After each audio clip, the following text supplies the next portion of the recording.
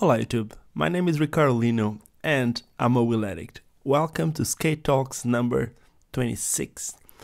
And I'm in cold South Africa. It's winter. I'm just drinking like hot drinks. But today, guess what?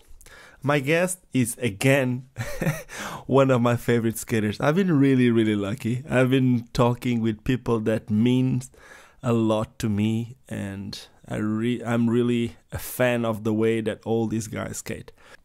Today my guest, he comes from the UK and he has a super unique way of skating. I don't know what else I can say about him. It's just, well, there was a brand called Third Box. Do you might remember from the UK? He was somehow related to Dirt Box, but I also don't really know how he's related with the brand. I do know that he's 30 years old. He's about to turn 31 really soon, and he's been skating for over 16 years now. So my guest today is Scott Blackmore, and I'm about to call him right now. So let's make the phone call. I'm curious about this guy. I really am. I don't know where to get all that creativity, so let's see what's up with Mr. Scott.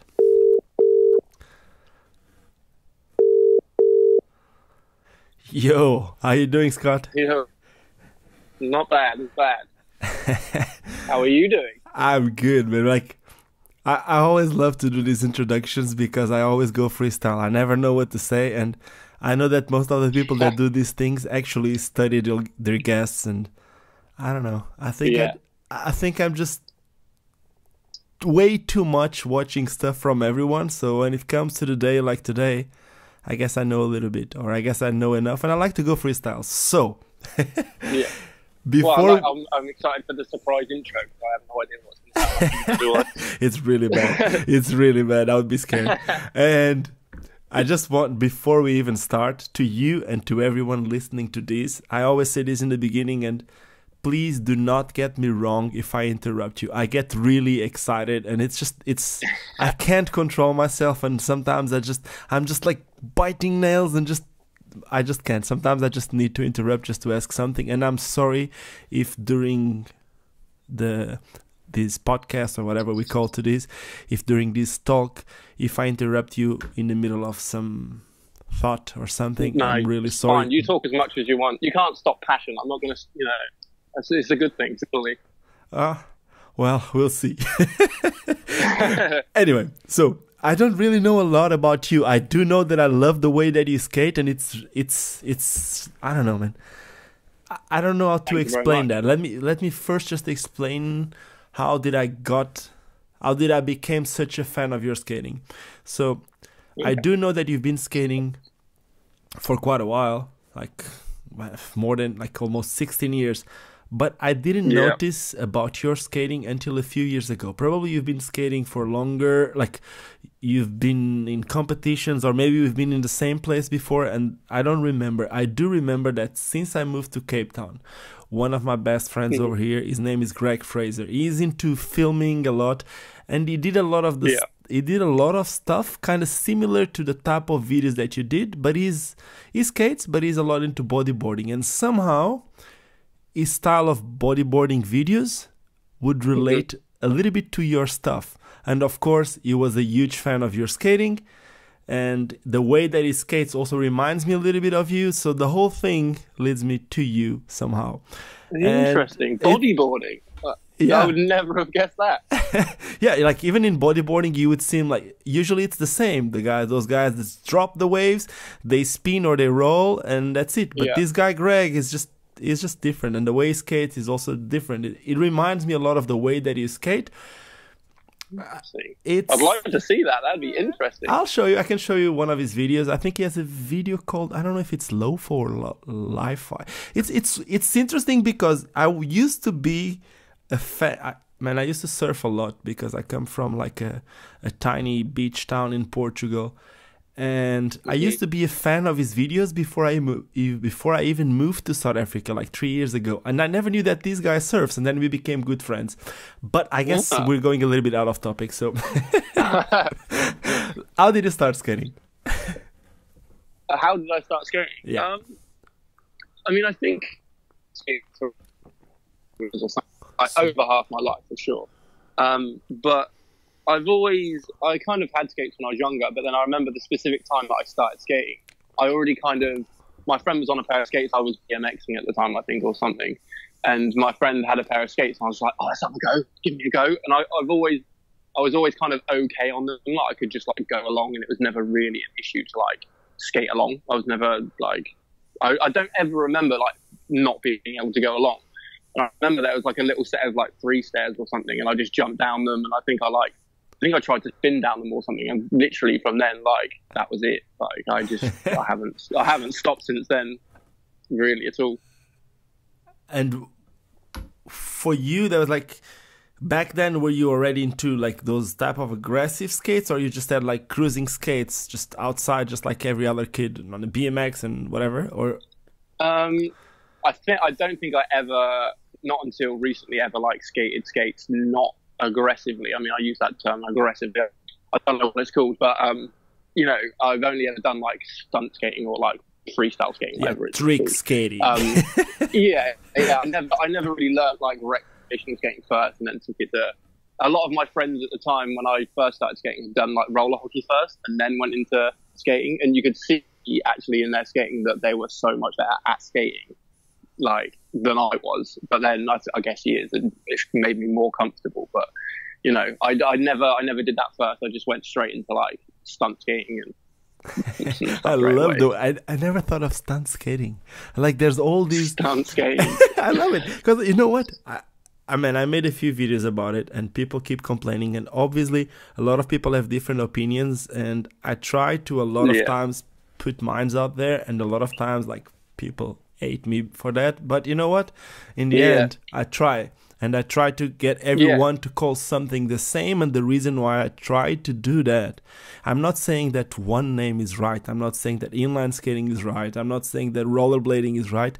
But I keep saying the same, which is the more people call the same to what we do, the stronger we become. And the stronger we are, the easiest it is for things, whatever it is, to be successful. And one of the things that I can give you an example would be like Dirtbox. As an example, I know that you guys last year, I don't know, I'm saying you guys without knowing what you actually do with Dirtbox, but you know, I always related you with Dirtbox. But what I'm trying to say is that the stronger we become, like the less this type of things can happen. Companies just not happening or just dying, if you can. I didn't want to use the word dying, but if that's the right word. So maybe stunt skating is a good name.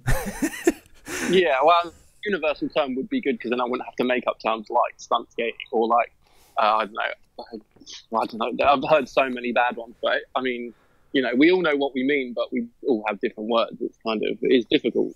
Yeah, I swear it must be one of the only sports that is like that as well. Like, I can't think of another sport where like skateboarders aren't like, what do we call it? Because it's just got a term. And you are living, I keep saying the same, and you live in an English-speaking country, in an English native country. Now imagine if you live in Portugal. In Portugal, it's called patins. In Poland, it's rolki, I think. In Spain, it's patines, and in France, it's roller or something like that. So there's a different word in every other language. Look at BMX. BMX, it's BMX no matter where. It's BMX. You might not say it, or it might not sound the same way, but when you read it, when you spell it, when you write it somewhere on the internet, because Google is our world nowadays, you know it. So everyone Googles everything. So we're just losing power there. Yeah. Maybe stunt skating is the way to go. I don't know. It doesn't sound great, though, does it? No, I'm just joking around. Tell me, who's Dirtbox? What was Dirtbox? Okay, so it does seem like I had a little like look at the questions that were on the Facebook post just to see what kind of questions I'll be getting. Okay, so let me interrupt you. Let me just interrupt you there. Sorry for a second. So I guess most of the people know, but for those of them that don't know, usually before doing these skate talks, on my Facebook, on my personal Facebook, I usually post who's my next guest, and a lot of people, mainly my Facebook friends, or someone that knows the guest, because usually the guest is also tagged in the post. They they just put questions in that post, and that's what Scott is talking about right now, because he saw some of the questions that some people did. Okay, so just go for it. Sorry. Yeah, I just thought I'd prep myself a little bit and, see what kind of questions were going to come up. And it just that's a real artist, man. A lot were about me being like more involved with Dirtbox than I am. I mean, I am involved. I was involved in Dirtbox quite a lot, but I literally had nothing to do with running it. Like it was founded by Sam and Anthony. I don't know if you know this names, but Sam Curry and Anthony. I didn't know about Anthony. I know about Sam, and I'll tell you why. I'll tell you why in a few minutes. Okay. Well, Anthony is a really successful.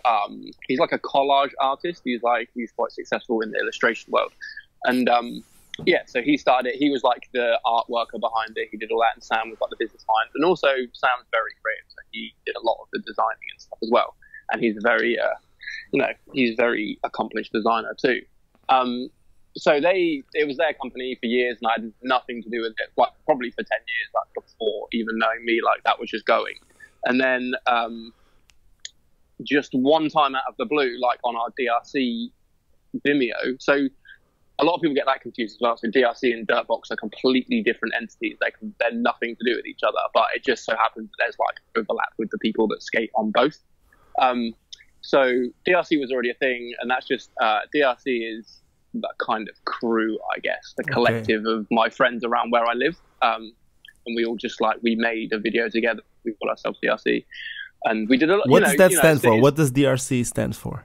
The DRC stands for. It started off as a joke, but we just kind of went with it. It started off as the Dorset Rollerblading Club, just because we were we tried to go with how rollerblading is seen. I'm calling keep it as a club, and I guess a lot of people saw it as a crew, but we just kept it as a club because we thought it was quite funny, just as that was.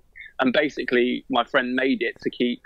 So we can all post photos in a group on Facebook. So he just called it the DRC, and then it just stuck, and we went with it. So the DRC is just kind of my friends. That's our, it's our group. And Dirtbox contacted the DRC Vimeo, which was under my email address, so I got the message, and it was Sam just kind of reaching out to us, being like, "Do you want to do something together? Because we really like your stuff."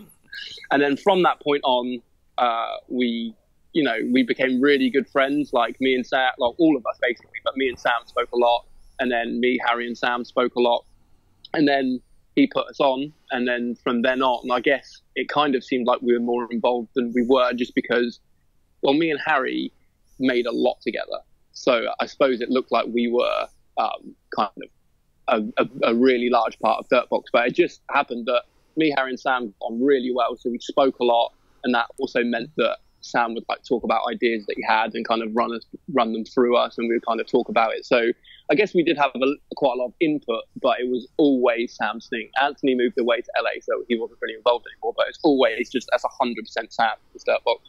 Nothing business-wise, nothing to do with me. I couldn't even tell you how much they made or anything. I have no idea.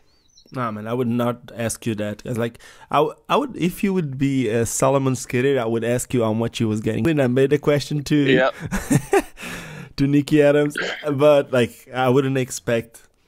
No, I'll be intrigued too, for sure. What I do know is that what I was really surprised about after getting to know Sam a bit more, and he moved down to my hometown. He lives 5 hours away, but he moved down to where I live, and Harry lived at the time, and he lived here for a summer and then moved back home, and he was running Dirtbox out of where he was living, so I kind of had a bit more of an insight to it, and I was really surprised at how much social media likes and comments and things it doesn't represent sales at all. So he would drop a new project, say a hat, for example, and on Instagram or whatever, it'd have hundreds of likes, and have people "Oh, how can I get this hat? Have you got any left?" Whatever, and it's I'd be like, "Man, have they sold out?" And he's like, "No, I've sold one, and that's it."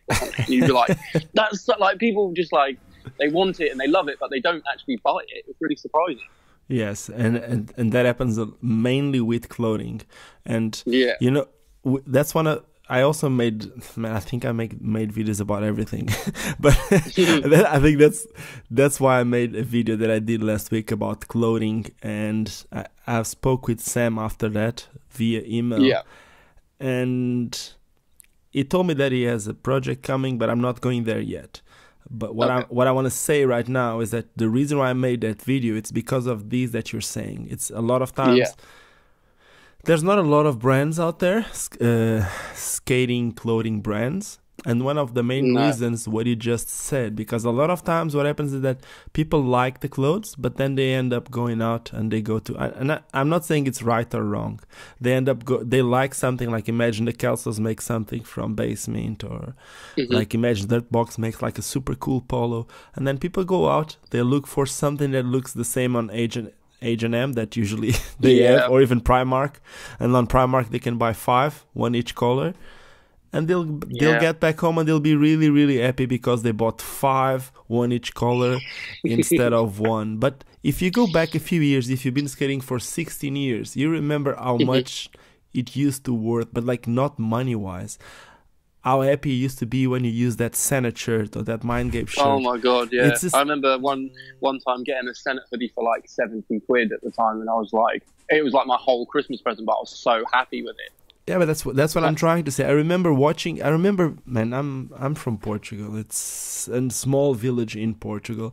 When we first had satellite TV, I remember watching some I don't even know if it was MTV or some music show on a German channel, and I remember watching a guy with a Senate shirt, and from that Senate shirt I knew like that guy was a skater, you know. And those things used to mean so much for us back then. Nowadays, it's more about the quantity. You don't care if you're if you're helping something, if you're representing something or whatever. And I'm not saying I don't do the same. Huh?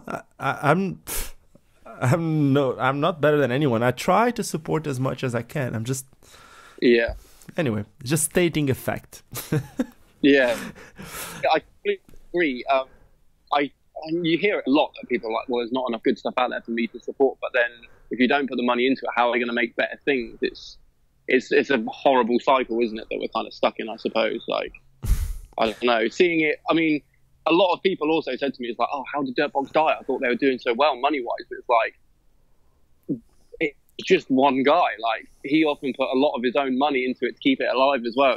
I don't know, like, seeing it from the other side, it's so obvious. But then I suppose if you don't see that, it's really difficult to see that, like, unless you buy it, it can't continue, can it? That's as simple as it is. And even like that, I think one of the biggest problems, it's actually one of the biggest problems with me too. The amount of passion that we have in this makes us blind business-wise. Yeah. And I don't know if you feel the same, but I do know that a lot of people, they get somehow blinded by passion, if that makes sense. It's just like you want it to be so successful, and you put everything in it, and then sometimes it just can't, man. At the moment, for me, as an example, I have family, and there's some things that need to be way more important than my passions. But I still, so many times, I put it on the scale, and sometimes it's so hard to say no to the passion, but it shouldn't be like that. Definitely. I've definitely been there myself, like buying a camera for like, too much money when I definitely don't have enough money to do that. But it's like, I want to film some skating, so I'm going to buy an expensive camera. It becomes a bigger priority than it should be, I agree. But it's just how it is, isn't it? Scott, tell me, what influences the way that you make your videos? I'm not even talking about your skating, but you told me, not in this interview, but you told me that you work as a teacher in a hearty thing. Can you explain exactly what you do and what influences the way that you film or your videos? Okay. So my job is like a university, but it's specifically an arts university. And I teach on a course which is basically graphic design. It's a little bit broader than that, but it's basically graphic design. So I teach.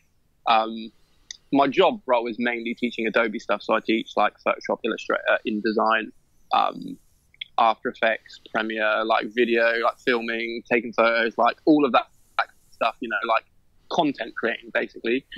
So I teach them how to use all of that software, but I also like teach. I say teach, they don't call me a teacher because they'd have to pay more if I get called like a lecturer or a teacher, but I do. It's called demonstrate. It's called I'm a technical demonstrator, which is my term, but it's teaching for sure.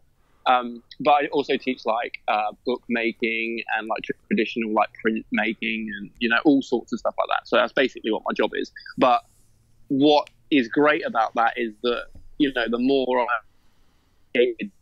like that, I learn more. Like you said before, like passion drives a lot. So the fact that I have to like find stuff out to edit the way I want to edit, and then I can feed that back into my session. So actually, like, even though sometimes I'm at work editing my own skate videos, I'm actually teaching myself some stuff for the students. So I kind of feel guilty about it sometimes, but also at the same time, I know it's going to feed back into my session. So my job kind of works with it quite well, to be fair.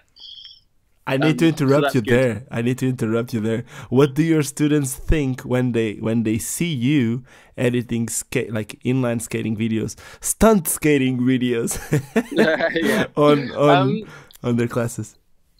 I mean, I know how cool rollerblading is, obviously, because I've been doing it for so long and I love it. But they don't seem to care. They don't give a shit. They'll see me editing or whatever, and they'll be like, or they'll find out that I skate or whatever, that I rollerblade, and they'll be like, "Oh, cool, you do stuff. You skate." You like, do stuff. Like, yeah, like you actually do something. I'm like, yeah. You're not a vegetable. Like, oh.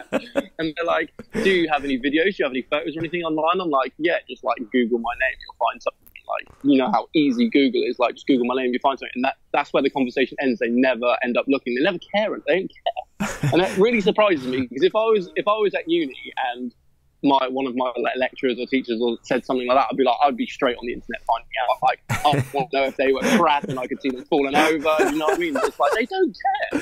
They literally don't care. So that's the millennials, right?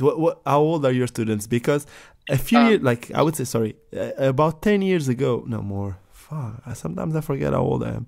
Like maybe like 12, 13 years ago, when I finished my graduation, my last year was an internship, and I studied to be a teacher, to be a sports teacher. So on my last year, I used to live in the south of Portugal, and that was the time that I used to skate for USD, and that was my party age. I used to skate, but I used to party a lot. So somehow B-Mag always used to post my party pictures. I don't know why. I always had that.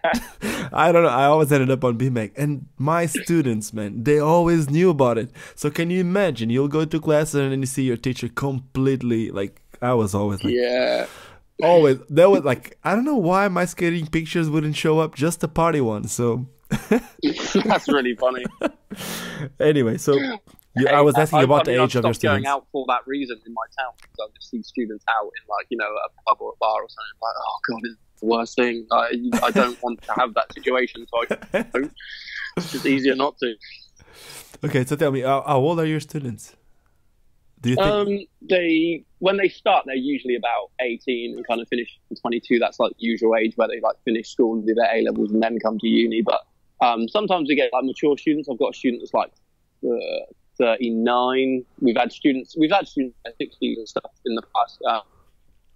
Yeah, probably. Interesting. Sorry. You go for it. Sorry. It's always interesting when they're older, because they actually, I know it seems ridiculous, but they've chosen to be there. Like the young students are kind of, they just come in and they're like, right, I'm going to go to uni. What shall I do? Or I didn't hate art at school, so I'll do something like that. And then they just, you know, they're going through the motions. They don't really care. They're just doing uni. But the older students are actually like, you know, they've lived a bit of life, they've realised they don't like their job and they want to change it or something, so they decide that they're going to do this, and it's so much nicer, it's refreshing. And that's what I was going to ask you. Probably the older ones are the ones that when you tell them to Google your name, those are the ones that care. The young ones, if you think of it, the young ones, like, if you're talking about an 18-year-old kid, so we know that there was a decline on inline skating, on rollerblading, stunt skating in like 2005, 2006. That's when it was the biggest decline. Well, by that time, they were around 4 or 5. They weren't even on a computer yet, so they didn't even knew what skating was. So for them, that's what you do. It was never cool somehow, or it was for them. Nowadays they start. Now, some of them in some places, I know that in Barcelona as an example, now you start seeing some young kids doing it as a cool thing, you know? Like the cool kids start to do it. Or there will be a lot more countries in the world, because that friend of mine, Greg, the bodyboarder, always tells me the same, and it's exactly what I think nowadays too. Which is, there's no coolest thing than a shoe with wheels, man. If you think of it, it's the ultimate thing. Like, man, you move your legs and you go. You don't need a piece of wood. You don't need like a metal piece that you need to do cycling movements. It's just You move your feet and you go. That's it. Yeah, it's the coolest thing. And then you do a little 180 and you're going backwards. Like, it's so much fun. Like, how do other people not see that as fun? I don't get it. Yeah, they will see, man. They will see. They'll just need to try. That's what we need to get them more, like to try. And that's what I think that what you're doing, it's amazing, because what you're doing, it's somehow making skating look nice, but it's not intimidating, if that makes sense.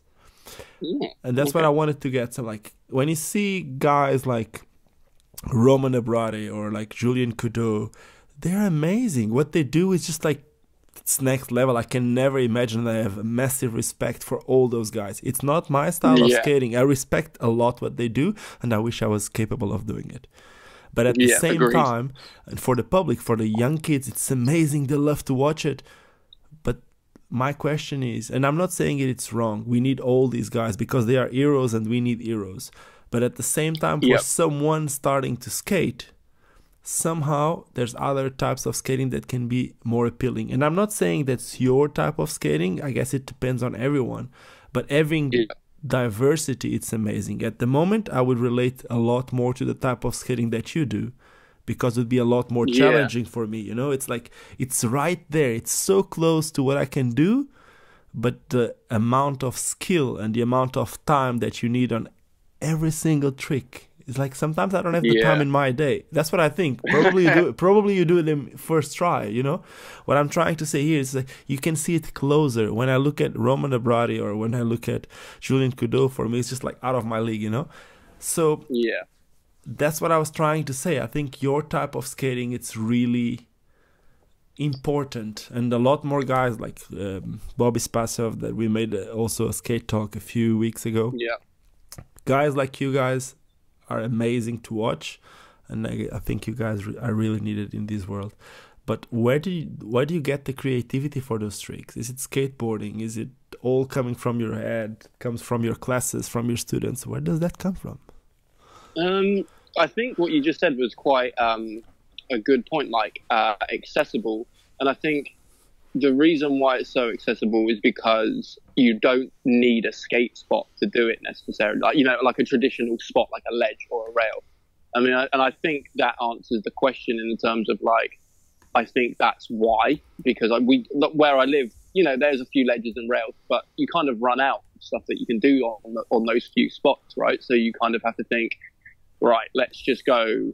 So many times we've gone out on missions not knowing where we're going and being like, I wonder what we can find. And then you don't do anything, but you're like, that kind of makes you do something that you wouldn't usually do, you know, like pulling up to a spot that's not really grindable, or it doesn't really have something initially interesting about it, but you're like, the area is cool and there's got to be something to do there. So your mind creates something out of it, you know? So I think it's kind of more, I think what me and Harry realized together, I mean, we have a very similar view of skating, but it's not exactly the same, you know? So you'd like turn up at a spot, and I think we realized quite quickly together that the spot has to drive a trick. Like, not in the way of like, okay, I've got to this rail, what's the best trick to do on it? Because that's a very linear way of looking at skating. But like, what's the most interesting thing I can do in this area? Like, that's kind of more how we look at it, I think. Or I look at it, at least. You know, so I think that's where, I mean, in terms of influences in the skating, like, there's so many people that I could list where, like, their skating influences me, but I think it comes more down to, like, just the spot, you know, the spot has to tell you, it sounds ridiculous, but the spot has to kind of tell you what is the coolest thing to do there. I understand that. It totally makes sense to me, especially the way that you started answering, which is when you told me that you kind of run out of spots. That leads me to two questions. One of them is, do you used to be like the type of skater that used to spin to grinds in big rails and stuff like that? Because I don't know. I never met you back then, and I don't know if you were that type of skating, but it seems like you have a really good background and skill on skating. That's one of the questions. And the second one is, you kind of say that somehow that was one of the things that made you start looking at other spots. But then I see a lot of your stuff in skate park, and I'm not saying this in a negative way. I love it. in a really tiny plaza skate park, and the way that you skate is just like, it's just different from the way that people use the skate parks with stunt skates. Thank you. That's a high compliment. I'll take that as a compliment. It is. But yeah, I mean, I probably haven't been trying to do. I mean, I try not to separate skating like I used to do and the skating now, because I guess it's all led to one place, I suppose. But I definitely have done my fair share of rails and, you know, switch ups and like hammers and drops and all that kind of stuff. Come on, you didn't answer me. Would you spin to win? Could you 540? Could you 450 Real? No. Okay, you're welcome to my world. The thing is, I really would like to have been able to back then, but my excuse for that is that I spin the opposite way to one Royale, so I never really did. Come on, I know you can do switch tricks. I know you can do switch tricks. I've seen the way that you skate. You can do everything like regular and switch. With that amount of skill, you could. Okay. I'm glad that it comes across that way, because that is not the truth. But yeah, I definitely. I mean, spin to win. Yeah, like 360 top swirls. Yeah. Like, I definitely have done my fair share of that type of skating for sure. I was like a park rat for my, 7 or 8 years of skating. I worked in a skate park and I basically lived there. Did you get 900s? Could you do 900s? Yeah, I had 900s. Not we got Tony Hawk in the house. I have done some 900s, but not consistently. But I was kind of more. Yeah, I used to do front flips and misty flips. No. Your students want to know that you do 900s just like Tony Hawk. Come on, that's what they want. That's yeah, but yeah, I definitely, up until a couple years ago, I was definitely into the rail. I love grinding the rail. Like, I can't, like, it may not seem like that now, but I love grinding rails, and I love doing like a spin to a grind on a ledge or something. It's cool, isn't it? That's where we came from. It's challenging, man. That's the way. I guess I keep saying the same. That's why we skate. We like to challenge ourselves. And if you start going way too much on the type of skating that you do now, in a few years you're gonna want to go out of it. And that's just like how we work. Yeah. It's just you get bored. You've got to have variety, man. Like like I was saying earlier, like going backwards is really fun, just as much as like doing a back rail on a ledge is really fun to do. Like, just because it's not creative, it's just fun to do that. So yeah. Yeah, but then again, you can find a spot where that thing can be the most creative thing. It's just, there's always different ways of looking at things, in my opinion, of course. Yeah. Now tell me, going a little bit more out of the arty part, what skates are you skating right now? Mm-hmm. I've got, at the moment, I'm skating a lot of V13s. I've got like 5 different setups, just purely because of colour. Like, I just like to have lots of different coloured skates at the same time, but they're all V13s. But I mean, I'm really not a skate nerd when it comes to setups and things. I don't really care. No, you just it seems, but it's just like I think any of the the top skate companies, like, you could wear any of them and still be able to skate, right? So it's kind of, they're just such a simple, basic skate. If they're good enough for Broscow, they're good enough for me. That's kind of how I look at it. That's a good way to see it. So are you going to skate the damn skates now? I'm intrigued by them for sure, but not enough to pre-order them or anything. I mean, I'd have to see. It'd be tricky to know what size to get as well, I think. So I've got quite big feet. I'm 6'5", so I've got fairly big feet. So what's your UK size? My UK size is 9, but that's kind of, I've got intuition liners so I can get as small as possible. Because you can get medium. From what I know, that's the size of Robbie Pitts. That would be. Yeah, you don't really want much bigger than that, do you? It's going to not be very nice. Well, man, you look at Miguel. Do you know Miguel Ramos? Oh yeah. Miguel is skating the biggest size. When you look at him skating, it looks good somehow. Really? I don't know. Yeah. I would never have guessed that. Yeah, it's just like, man, I guess the skater is what makes the skate looks good. I wouldn't say that the damn skates are the best, or I wouldn't say that the skates that I'm skating right now, the USD 7s or whatever, are the best. It's just, again, like you said, if they're good enough for like some of the pros skating them, they can be good enough for us. So it's just whatever. Yeah. You end up getting used to it.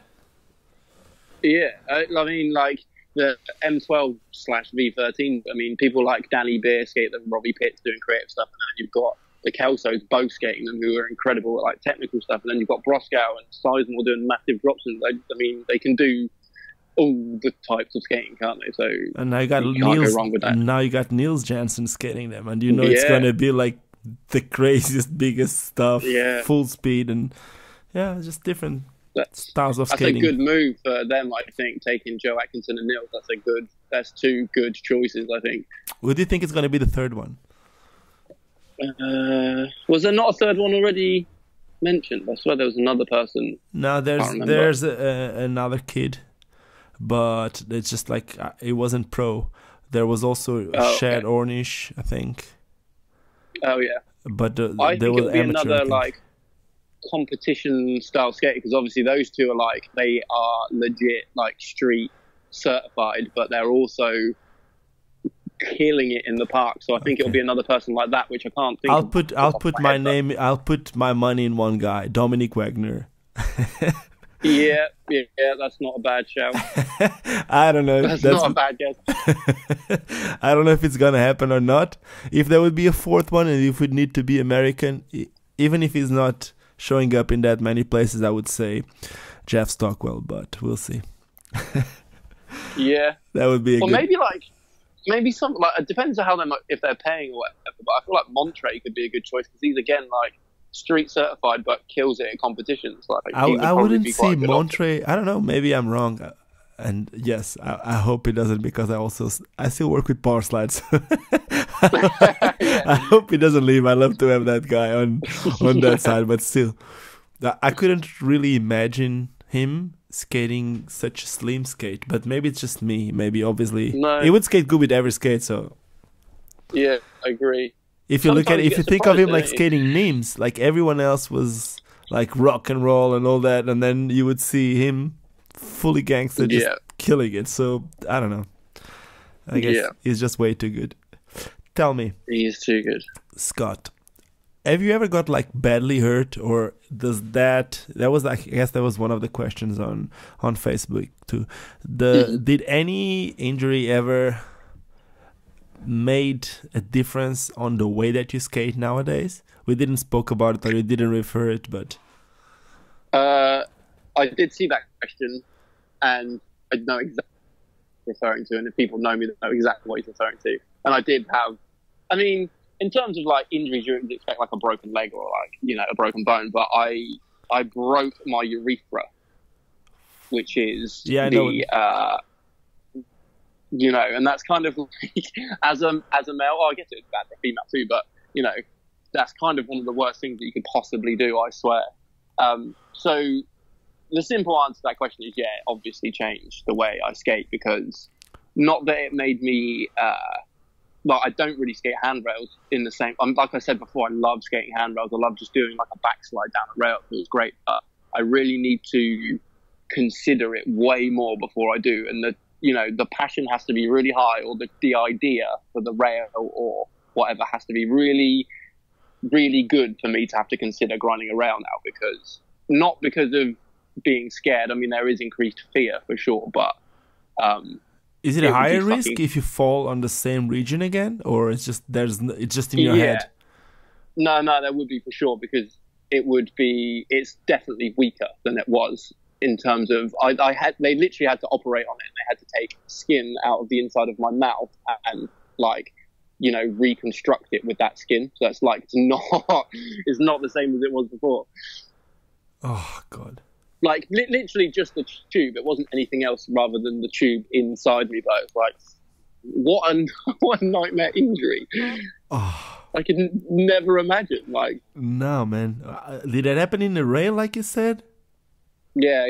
Like, I mean, I've a few that fall many times before, and it definitely wasn't the worst one that I've had. But it just must have been specifically on that point, and it was just. For like 4 months, it was completely not great. But, it's weird. Like a lot of times for people who's scared of skating rails, it's just like it doesn't need to happen on a rail. That's something. That's one of the first things. It can happen on anything. And at the same time, so many times we see people falling like one leg on each side of the rails. And so many times you don't hit it. Anything. Yeah. It's hard because most of the time it's like on your leg. It's easier to get hurt on the coccyx than actually where people are scared. For sure. But it's a very specific point. It can happen. But yeah, it can happen. I did bleed, so I had my time. Yeah, it's just one of those things that as it's happening, you're like, I can't. Is this actually happening? I can't believe it. But the answer to the question is, yeah, it did. Mainly because it would be fucking stupid to do it again. Like, I would be an idiot to do that injury again. Yeah. And the doctor's even said that. He's like, yeah, you can skate again. I'm not going to tell you not to skate, but he's like, it would be really bad for you to do it again. So, yeah. Okay. But you know what? So Some of the tricks that you do still scare me a lot more than skating a rail. Like those... Yeah, exactly. I mean, if I've got an idea and, you know, I feel like it's worth that risk, then I'll do it. And, you know, like you said before, like passion will take over. And it's like, even Harry has said to me before while filming, he's like, mate, are you...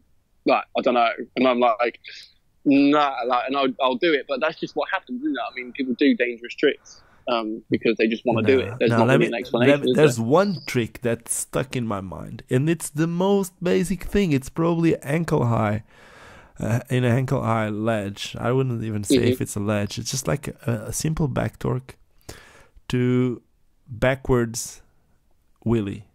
You know that one, right? Oh, yeah, in the skate park. Yes. Yeah. I that trick doesn't make any sense in my head. And seriously, I've tried it just to stall it and just to try to understand the movement, and it just doesn't work. See, for me, and I'm not even a skater, like a rail skater anymore, but I would be a million times less scared of doing a rail, and I don't skate rails that much anymore than doing that. Because it's just, for me, that's just instant death. I know that even if it's a super low ledge, most of the time it's more dangerous for me when I try to do a topside, or if I try to do a backwards wheelie on a really tiny ledge, I'm going to fall backwards. And then it just hurts so much more.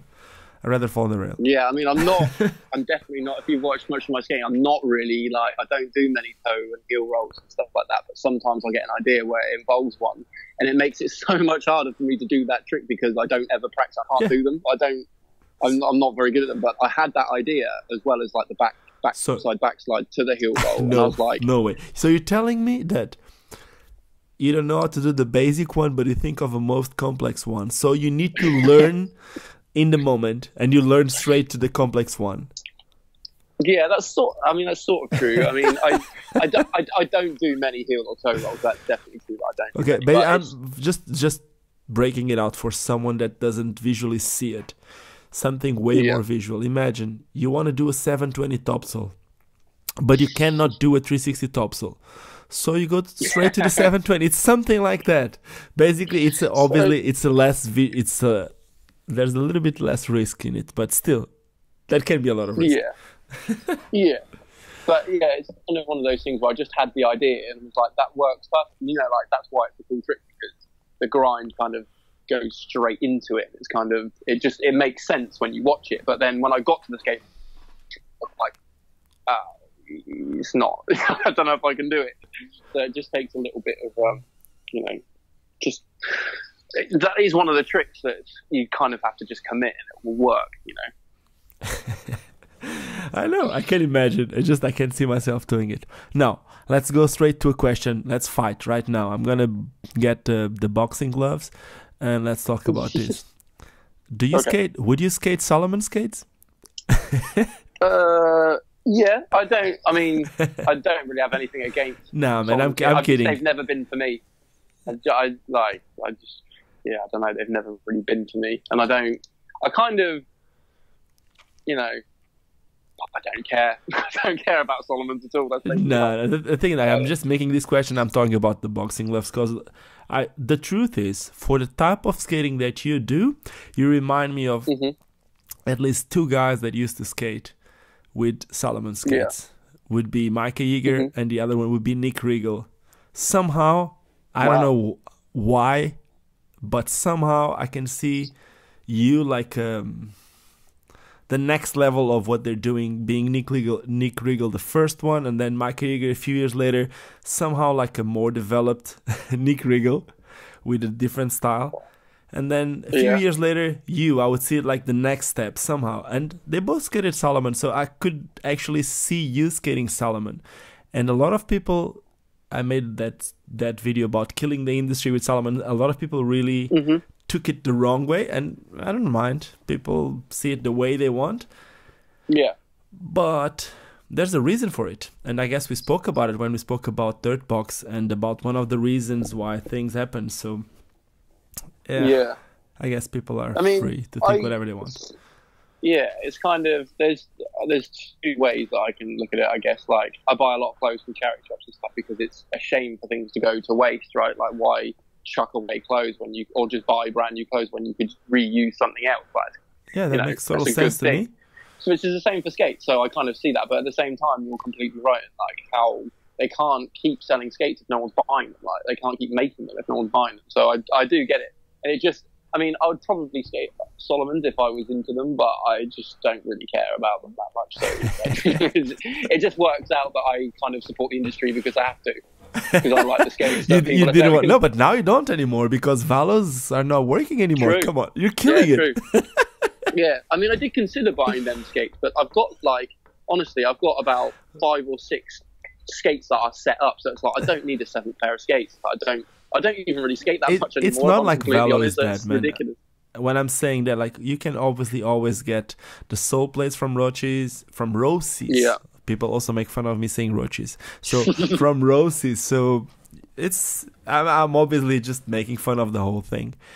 Let me move away from here before we fight.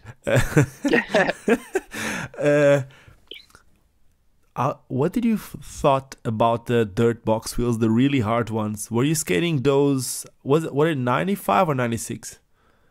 They were 55, 95s. Were you skating flat on those? I skated those flat for quite a long time. I always struggled with flat setup. Like I always wanted to be able to skate flat, and I struggled with it for a long time. But then I thought the only way to really do it is to just do it. So for about a year or two, I can't remember, about a year or two, I just skated solidly flat, and then I was completely fine with it. It was, it's a good thing. And those wheels definitely help. They're really solid, and that's where, like some of the wheels I did that came from those hard wheels, just like playing around with them and being able to slide on them a bit more. So yeah, I genuinely liked those wheels and the flat profile. I mean, like I said, I'm not really a skate nerd. I don't really think about it too much, but the flat profile really helped as well for the kind of wheel slides and things like that.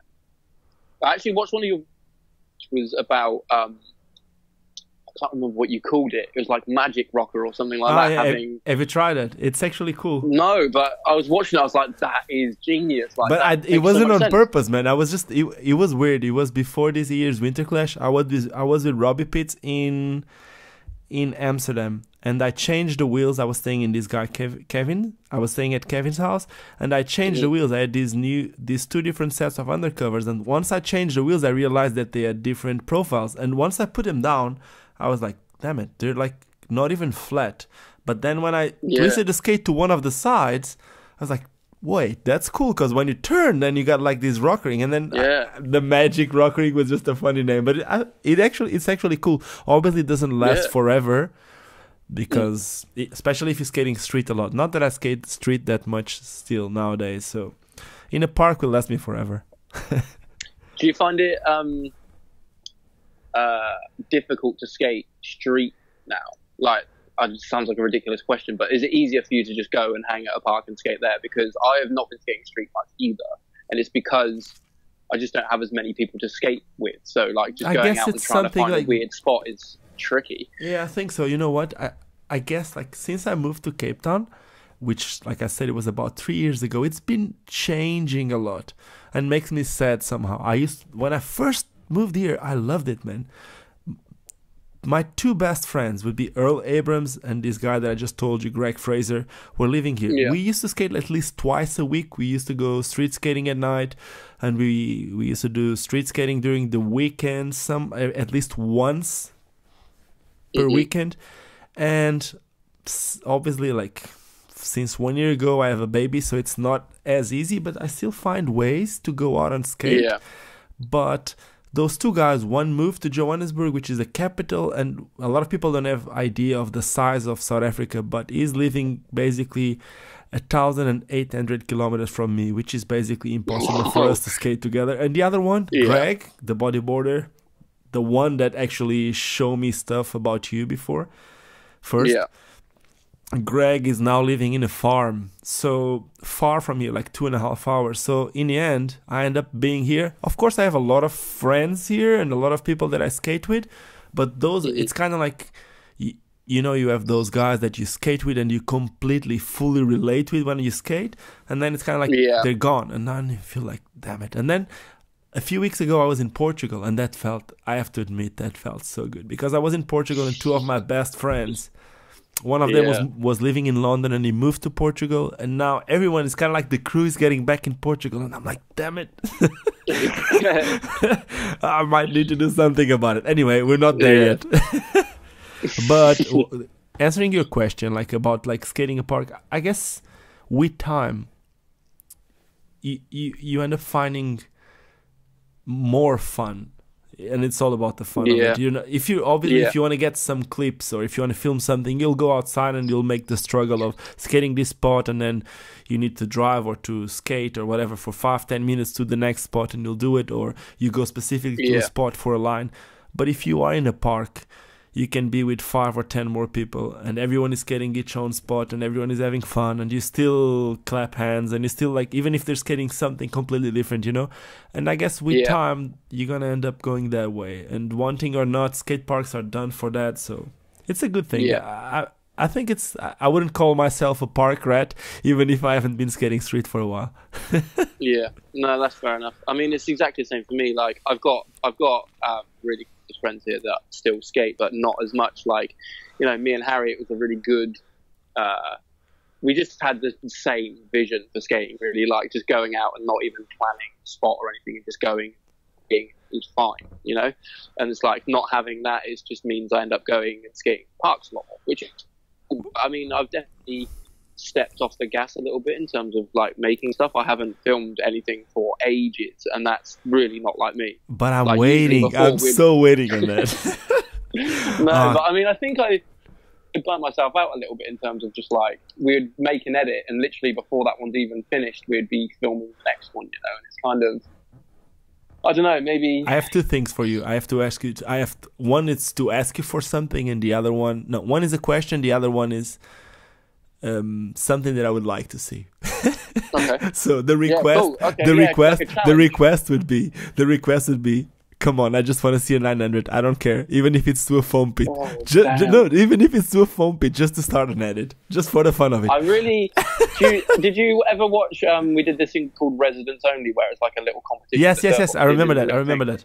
I did a 720 in that on the little kicker. Yeah. And I really, it was meant to be a 900. I really wanted to do a 900, but I just couldn't. It wasn't big enough. I couldn't get enough height. You need to put that little kicker down a step. Yeah, but that would have been the first 900 that I would have done in probably 10 years at least. Come on, now it's been like 12 years. So now it's going to be the first 900 in 12 years. You can tell your students, man. Come on, think of it, Tony Hawk. Yeah. Well, okay. If I find the right ramp, I'll do one, but I don't know. Man, I'm obviously just joking. It would be cool because it would be something, you know, like, that's something that I was going to come next with. Usually you come with things that people are not expecting, and that's obviously why I said the 900 thing is obviously a joke, and if you could do it, would be amazing. Imagine like something like people isn't really expecting you to do it, and that's why I was so surprised. Obviously, again, like I said before, you have the skill, so you can see it the way that you skate. But the question is, after being so long without making an edit, don't you feel some pressure? Because from the guys that I know, and I know quite a lot of pros that struggle with the same, and one of them is actually Richie Eisler. You know that Richie, whenever he puts something, it used to be so good that he put it so much pressure on himself that somehow after a while it becomes a problem, because even if you want to put stuff, you always want your next thing to be better, and sometimes it's a lot better, but in your eyes, because you're skating every day and you're watching the clips and you watch the clips over and over and over, after a while you think that they are boring. That's what you think about your clips, but if anyone else sees them, they're like gold, and yeah, get that. I completely get that. Don't you feel when that you're pressure kind of now? Stacking for an edit. I probably do. I mean, subconsciously, I haven't really thought about it until you said it, but I probably do. I mean, Strangers Like You, I think, for me, was a bit of a peak that I realised when I made it that I probably couldn't make anything as like that again. Maybe, I don't know. Like, I mean, not that the skating won't be as good. Just, I don't know. When I finished it, I think I realised that I'm not going to be skating as much as that, and I don't think, I think it was a build up to that point of like all my ideas went into that. So then suddenly I was kind of had nothing. I had no clips and I had no ideas, and it's kind of all empty again, which was kind of nice. So then the next thing that I made was Kings. Did that on purpose because I was like, I've not done anything for a while. I need to do something, and I did it in the park, so it wasn't really competing with my own edit, if that makes sense. Yep. So now I haven't filmed anything for ages, so I don't know how I feel about it. I would like to make something, but I'm not really in the situation. I haven't got. Me and Harry would go out 3 or 4 times a week, and we would just film. And now I go out skating quite a lot, not filming, which I never ever did before. But it feels quite nice to just like not do that. So. I don't know. I've got a lot of ideas again, and I've got a lot of tricks that I want to do and spots that I've seen, and I want to. But I'm not. It feels weird to not be in any rush to do it. I don't know. I don't know why that is, but I just haven't been skating as much. I don't know. I guess whenever you start, the ideas will come. I believe that. Yeah, exactly. And to answer your question, I do probably feel like there is a bit of pressure on that, but fuck it. You know what I can tell you is that's one of the reasons why. Wanting or not, I respect skateboarders, at least some of them, so much. You look at those older guys, those ones with the legend status, man, and most of the times whenever they put a new section, it's just worse than the one before. It is the way it is. Most of them it is, but they keep putting it out there. And a lot of times when they get older, they skate bowls, they do classic tricks. They focus on what they call style, and most of the times what they call style, it's being way worse than they used to be before, and way more out of control than they used to be before. But for them, that's like, imagine those 10 tries that they do that trick, that's the one that they feel the best, so they put it out there. And sometimes we need in general to be more okay with us aging, obviously we need a newer generation, but we need to be okay with us getting older, because it is the way it is. I mean, it is a little bit different for them in terms of they continue to do it because they're getting paid, they got age. Sorry, Scott, I lost you there a little bit. I think even though it's not really about money. Sorry, Scott, can you just repeat? Paid, I lost you where you said it's different for them. Sorry. So it's different, I think, for them because they continue to get paid, and if they stop making edits and videos, they are probably not going to get paid anymore. So even if they feel like it's the right or wrong thing to do to continue making worse and worse edits, they're getting paid regardless. So I feel like sometimes. I'm really I always call it Eminem effect, because he should have stopped making albums at the Eminem show probably. Do you know what I mean? And now I feel like kids that are into rap probably look at Eminem and he's crap at. He's not very good at, he's not a very good rapper or whatever. But it's they don't know. They don't know what he did, what he was, because he made shit after it. Do you know what I mean? And I feel like there's definitely some bladers that have got that going on as well. And you don't want to ruin their own legacy, Okay, that makes sense. Somehow. I kind of feel, I don't want to name any names, it's a bit harsh, isn't it? But kind of, there's definitely some bladers out there where they fucking made some really good stuff back in the day and continue to make stuff that wasn't as good. It's it just makes you forget, doesn't it? And but at the same shame, I totally understand what you're saying, but at the same time, it is what it is, you know, like it's dealing with reality. And probably if you're not skating for any brand nowadays, that's what's going to happen with all of us skaters, because in general, if we all gonna keep skating and the way that social media is going, especially nowadays, everyone has social media no matter what. You might be more or less present, but the way that it's going, all of us are going to get older, and all of us that really love this, we all gonna keep doing this, and there will be a time that even if we do it every single day, there will be a decline. This is like a negative talk to have, but in the end, it's gonna happen. You know, it's like we might not be working with brands anymore, or we might not want to represent anything or any sport, but we're gonna be doing it because we love it. And if we put it in social media, it's obviously going to look a lot better, a lot worse than it used to be. So I guess it's something that we need to learn how to deal with it. I understand the Eminem effect that you're saying, especially if they're getting paid for all that stuff. And sometimes we need to learn when it's the time to drop a project or something like that, at least to be the face of a project. But somehow, I guess we all going to keep skating, and content, we always gonna be watching content from people that used to be our heroes, you know, like Dustin Latimer still looks amazing. I don't know if you saw the clip last week or 2 weeks ago, but probably in 20 years, even if he is amazing, probably for Dustin, maybe I will say 40, maybe in 40 years Dustin Latimer will look bad on skates, you know. I mean, they're probably, imagine if he was still making, like, he didn't stop at, what was his last one, probably Accidental Machines, or did he, or no, Bang. I can't imagine.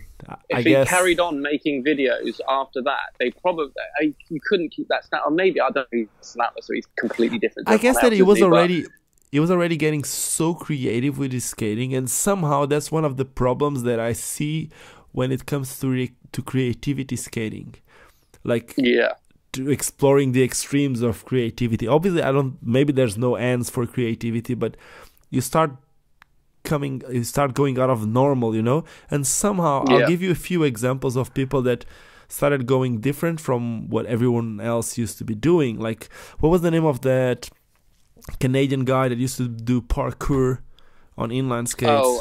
Matthew Ledoux. Yeah, you saw him going in a way that no one else was going, but for him to progress after that, you know, I don't know.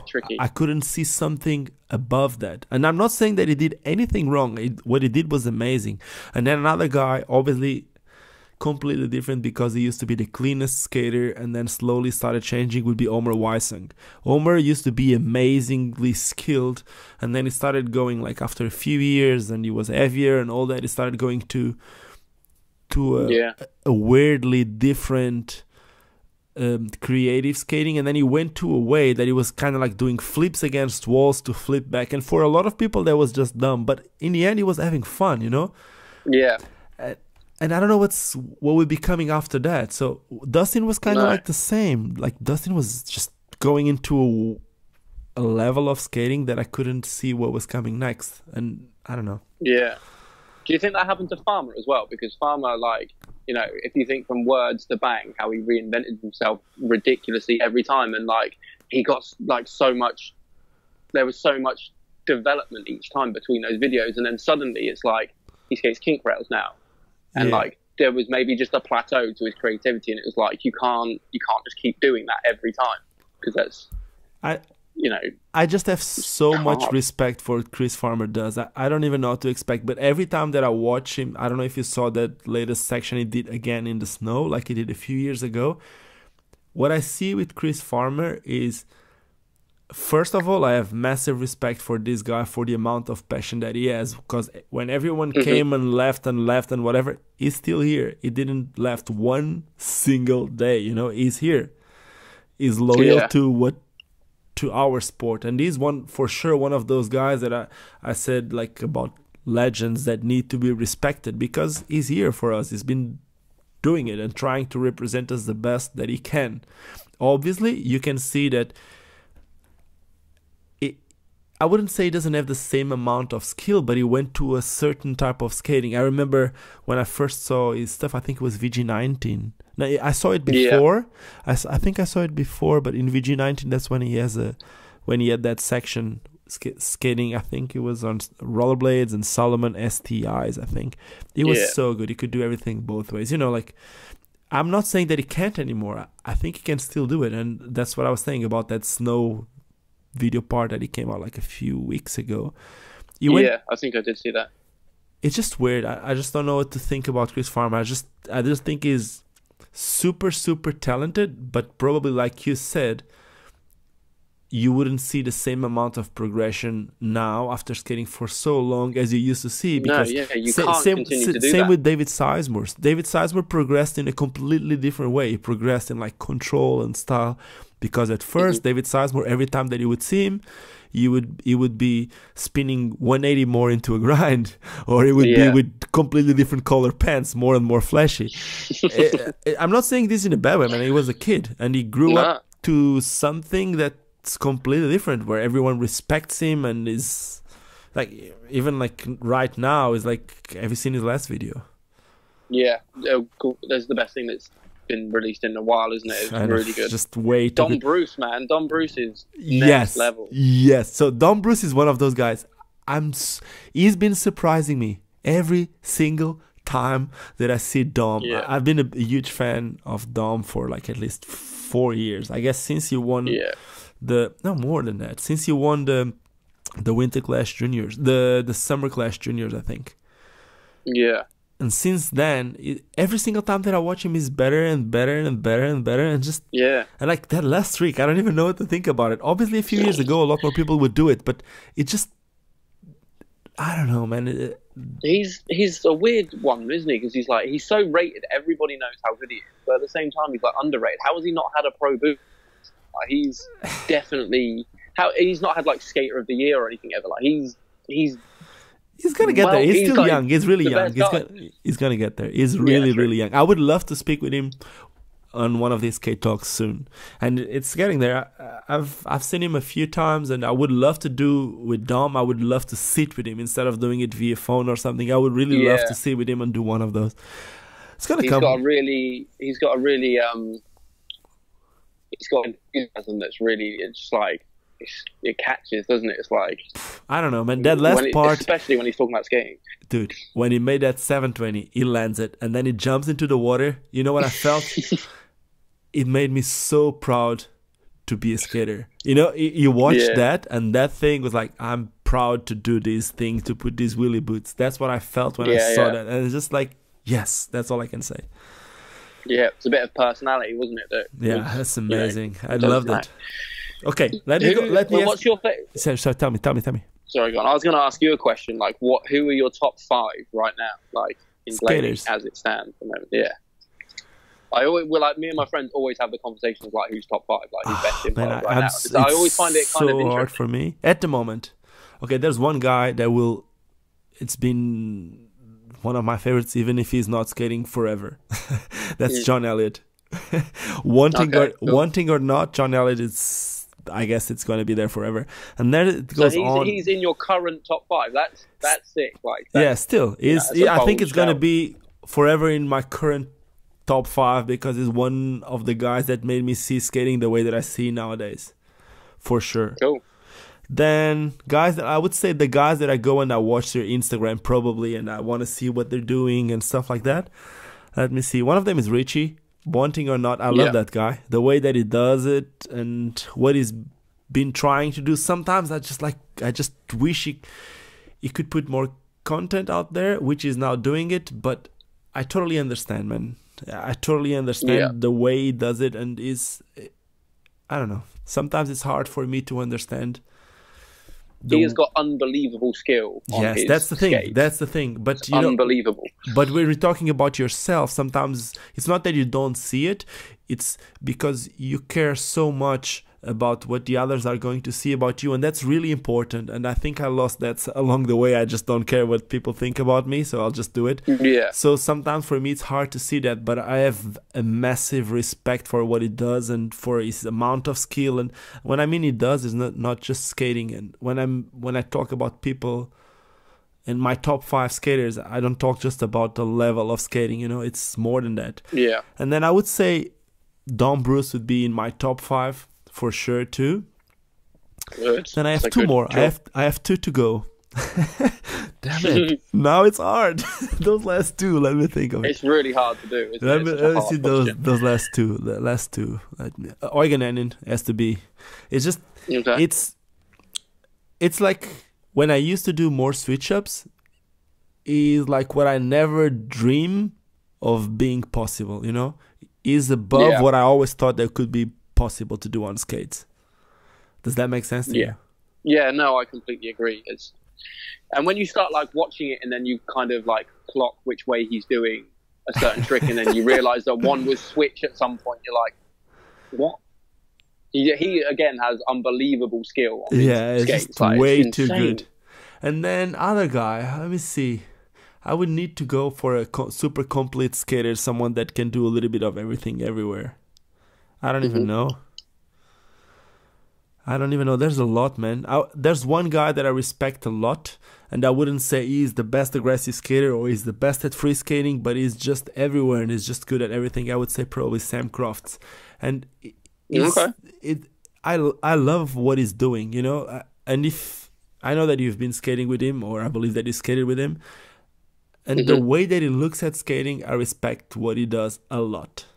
So it would be in between him, but then there's more people, man. I don't know. I haven't really skated with Sam Cross like recently. I skated with him when I was younger a bit, but lately I haven't. And I feel like I would be scared. He does some scary stuff.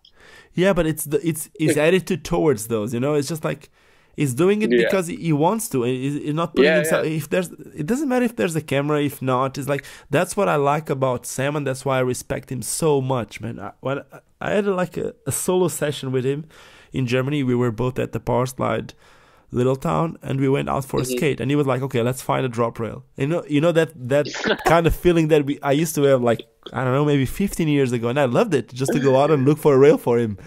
And then it's just funny. Like he's out, and he's like, he doesn't even care. He puts his phone, he goes, he does it. But if there wouldn't be any phone or any camera, he would still do it. It's just, it's his attitude that makes me respect him so much.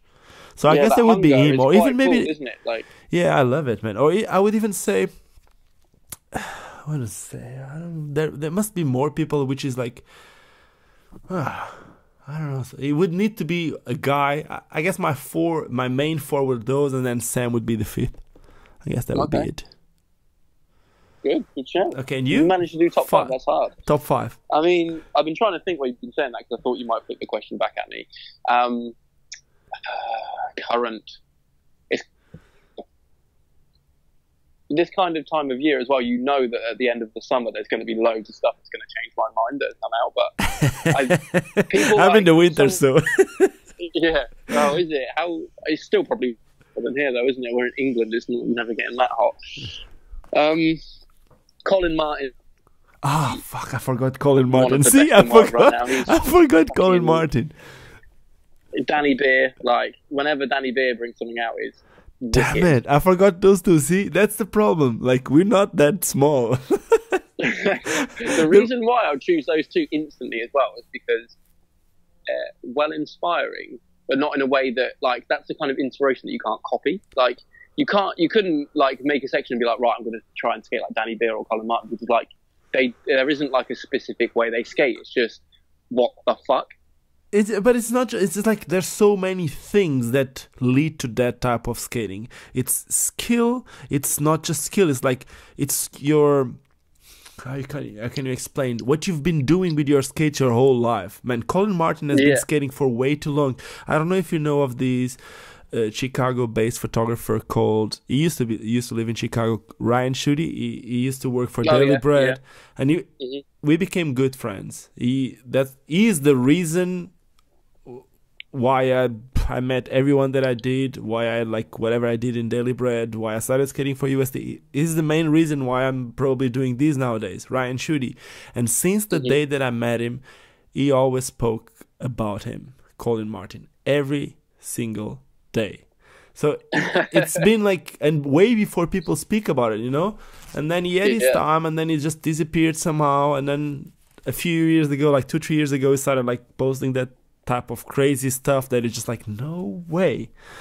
So I don't know, it's just like he has like a lot of background in skating that obviously leaves him with that amount of skill and control that it's, like you said, impossible to copy. Yeah. Danny Beer, well, Danny Beer, I don't even know what to say. It's just like that guy, I don't know. He could be an Olympic champion, huh? Yeah, like, and how much fun do his edits look like? He'll bring something out and you're just like, he makes skating look so much fun. I mean, it's kind of like a goofy kind of fun, but it's like, it's amazing. It's so good. It's enjoyable. You see someone skating like that, you're like, I want to be part of that. I want to do that. You know, that's what we need. That's what we're talking about. Probably if that's the type of skating you would show to your students. Yeah. Maybe. Like, okay, what else? We got 3 more. Fuck, yeah, that is hard. I mean, I feel like Sean Kelso would probably, for a long time, be in my top 5. But wait, let me make you a question. I love Sean, and I've been trying to get Sean to make one of these. And I met Sean a few times, and we actually made like a tour for a few weeks, but I haven't been getting an answer from him. I really wanted to do one of these with him. But my question is, would it be Sean mainly because of his level of skating or because of the whole thing that he does? Because I know that he has an insane amount of control in those skates since forever, but then his filming and his editing video skills also made the whole thing even more appealing. You know what I'm saying? It's just like when you talk about the Kelso, it's not even the Kelso, it's the Kelsos. It comes as a I don't know. Yeah, it does. But there's one thing about Sean Kelso for me, in that I see kind of not two types of skating, but 2 main types of skating. Like, people that are fucking sick at skating, and then there's people that are like, they do simple skating but do it really swag and just do it really stylishly, you know? Mm-hmm. And there's a very small handful of people that can do both, and he's definitely one. Like, he's steezing everything steezing everything out like everybody else is doing, but he's doing tricks that nobody else can do. So he's doing the most technical thing that you're just like, what? And then he's also like just steezing on it so hard, and you're just like, that's fucking, you can't. Yeah, Bobby Spencer was speaking about it when I made one of these with him. He was speaking about the way that, even like the way that you put your fingers and all those things make a huge difference, and you can clearly see that Sean cares about it. Yeah. But I also feel like it makes it so much more authentic that he can do it while doing something difficult. If you're like, you know, you're doing a basic trick, but you're like steezing it out as hard as you can, it's like, yeah, you can do that when you're doing an easy trick because you've got nothing to concentrate on. But if you're doing it while you're doing something that fucking hard, like, it's got to be pretty authentic. You know, like, it's got to be quite natural. It is, there's no, I can think about doing like a true spin front torque to something else, and then thinking about how I'm going to put my arm and how I'm going to steeze it, because that's just too much to think about. Man, he's so good at it. I'll tell you why, man. I told you that we did this tour, this BMX tour. That was in 2005. In 2005, he could do hurricane top acids or hurricane backslide to... No, it was hurricane top acid both ways. I think that was it. He was doing it in a rail in Prague both ways. If you've been doing it, it's not an excuse, obviously. What I'm trying to say here is he's been doing it for so long that thinking about the way that he put his arm or the way that he's smiling or something like that is just a natural progression, because there's a time that's like the way that you want to progress, or you're going to put 180 more, or you want to care about the way that is looking. So I guess it's just a natural progression, but it's just way too good. He's been way too good for way too long.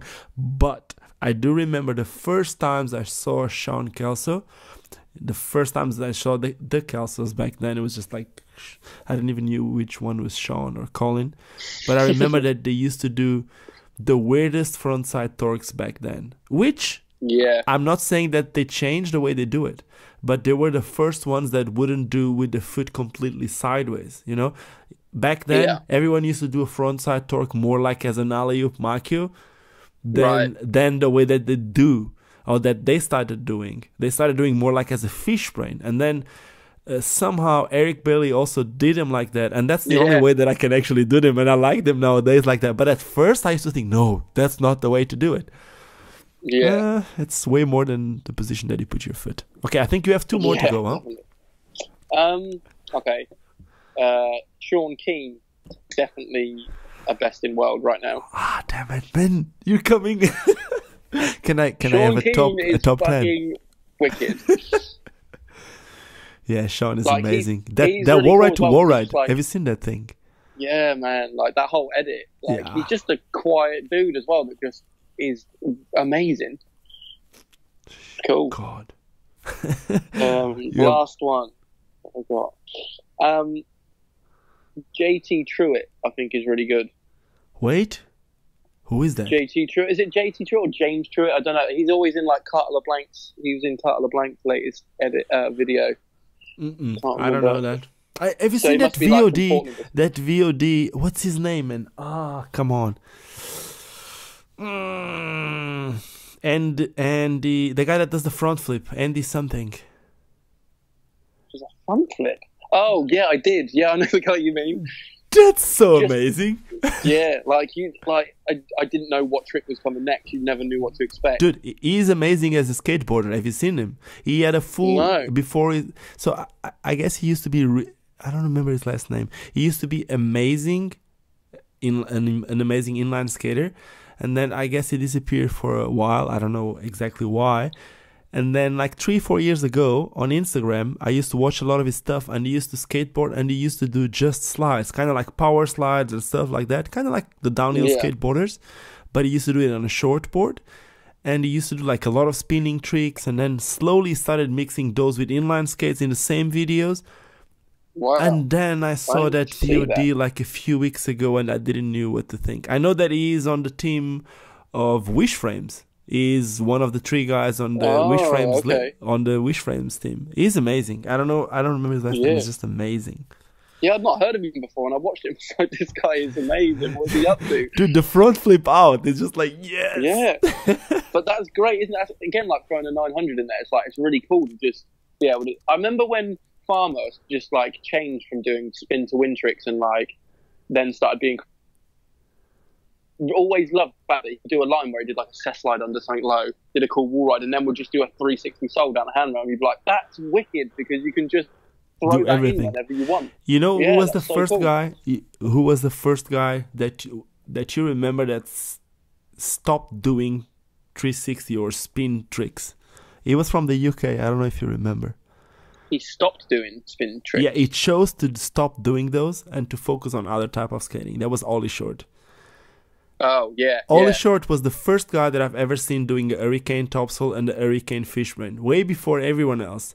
Like the first time that Yeah. I saw it like properly done in videos was Abdel Goldberg. I think it was FOR2 or FOR3, I don't remember. But way before that, in a high rail in a tall rail in London, Ollie Short skating some Roces skates. I don't know if it were the Fifth Elements or whatever skates those were, cute eyes, whatever. They were black and red, and with those skates he did a hurricane topsail, and then he did the perfect hurricane fishbrain. And he used to do them so good. He could do 540 kind grounds, he could do all that stuff, and then he just chose to stop doing it. And it's so wicked the way that his skating became and how much he got respected. Yeah. And some people obviously hated on him, but That toe roll spin's a soul trick that he does. You know, I the know. St. Paul's I've been race in that London? spot. I've been in that That's spot. like, yeah, that's It makes no sense out of all at the tricks all. done on that is the craziest, isn't it? It's I like it's know. a toe roll and a soul grind. That's just like it's fucking mental. Yeah, it doesn't make it. And the thing is, man, I know that Ollie used to do a lot of toe rolls and heel rolls, like little things, but you never saw Ollie doing a spinning trick like that. That would be the type of trick that I would see that guy Chase Rushing doing, but I never saw Ollie doing them. And then the first time that I see Ollie doing something like that, it's on that spot. Yeah, that's crazy. But that's it. Oh, the last person that I'd put in my top 5, even though it would make it 6, I suppose. I think Dustin Webeski also has to have a definite mention. Dustin is because amazing. He hasn't made anything for a while, but he's so good. Yeah, the amount, the level of skill is just for sure there. Yeah. And he's one of those super complete skaters that I was talking about. Yeah. He could skate everything. Like he could Yeah. slide on wheels, on boot, on whatever. He was the first guy that I guess that I saw, not the first, but maybe the first one that made me think, how is it possible to putt slide like that? One of his first Kaiser videos, He was doing a butt I slide know in the one you mean. Barcelona, and I still don't understand how he did it or how he could do it. I just don't understand. There's some things that I don't get it. Yeah. But there's more skaters, man. I don't know how we spoke about the top 10 and we didn't speak about Nick Lomax, because he might not be your favorite, but the level of skating is just... Yeah, I know what you're saying. It's just, I don't know. I don't understand a lot of things, so that's one of them. Nick skating, I don't understand it. Yeah, probably I didn't say it, which I don't know why I didn't say top 5. And I know that I'm speaking about some of them as USD skaters, but it's not about that. I guess he's one of the guys that I watch more consistently on Instagram, and I'm like, oh, why? And they're like, I always go with the same questions, how or why? And none of us spoke about Brosco, which is weird. That is weird, but he kind of is just like, he's just, like, you don't need to say it. Everybody knows that I guess everyone puts him on top of the thing, huh? Yeah. You said it during this conversation. You said if it works for Brosco, works for me. So. Yeah, exactly. Like, he's just, like, whatever, and he's just the best in the world and always has been. How has he been at that level for that whole time? It's crazy. Yeah, bro. Yeah, I was speaking about Farmer and I forgot about that, because when I said that Farmer has been on the game for forever, we cannot forget about him and we cannot forget about Effie. So basically in the end, it's Team Vibrolux. It's been there forever. So big up to Adam Johnson, because I don't know what he did there, but the team is just there. Yeah. I mean, that team that he had when KFC 3 came out, like Aragon as well, man. Like that team was insane. Oh God, I don't know. Like, people always are surprised when I say Aragon because of the type of skating that I do now, I suppose. But man, that Aragon, which section was it? Ego. Like the Aragon, these 2 ego sections are just fucking incredible. You can't. Man, what about the one on that WRS thing? I guess the thing with Aragon, I had this conversation with someone before. The thing is, we got so used to seeing him on that level that we stopped giving him the respect that he actually deserved, because what he was doing... Yeah, which is probably what we're doing with Broscout. We got comfortable with it, you know? Yeah, we got so comfortable with that's just Aragon. Man, it's not just Aragon. It could make skating look really good. It wasn't my favorite style of skating. I always thought that he was like, man, he looks way too good. He looks way too good. I'd rather watch Ollie Short skating. It's the truth. Yeah. But at the same time, it just doesn't, man, I don't know. There's a lot of things that he did that don't make sense at all. Like that. Yeah. Eric Kane 540 topsoul. How? Why? It's just like, how? Why? Just... Okay, let's move away from Eric Kane topsouls and stuff. Okay, let me go to... I got a postcard. You know what I'm going to talk about, don't you? Oh, yeah. Okay, I got a postcard this week. So basically, here's what happened. I got an email from Sam. Sam, for those hearing this, he was, now I know after this interview, he was the main ad of Dirtbox. I actually thought that you were one of the guys from Dirtbox. I didn't know. But I know that Sam sent me an email and asked me for my address. He wanted to send me something, but he didn't want to tell me what it was. And he said, I'm going to send you something. And after watching some of your videos, I think you're really going to like it. But he didn't want to tell me anything. Then that is such a Sam thing to do. Yes, wait. And then I got a postcard. I didn't even know what it was. He said that he was going to send something, and I was in Europe. But that was 3 days before I leave to South Africa. And I told him I'm leaving in 3 days, but my wife is in London. So if you send it to London, she can bring it to me tomorrow. So he did that. That was on a Monday. He sent it still Monday, and my wife got it on Tuesday, and she flew to Portugal before we both fly to South Africa. So I got it. I didn't know what it was. She never really told me what it was, and we were in such a hurry that I didn't got anything until I got to South Africa. Once I got to South Africa, she said, so your friend sent me a postcard and a pencil. And I was like, what? I don't know what he was going to send. He never told me. He said I was going to like it, but let me see it. So I opened it, and there was a postcard with a picture. That picture was a gate with a hole, and there was you jumping through it. And then I'm not gonna read it because I don't have it here with me, but I'm gonna resume what was saying in that thing. Sometimes it was something along these lines. Sometimes you try things. No, I'm gonna go back a little bit. So he said, when I shot this image of Scott jumping through the hole, I shot it first, and then I didn't really told him, but I didn't shot it right. So I had to ask him to do it again so that I could shoot it. But I was so scared to tell him. But I ended up taking a picture. I ended up shooting, and this is the picture that you're watching. It's the second shot.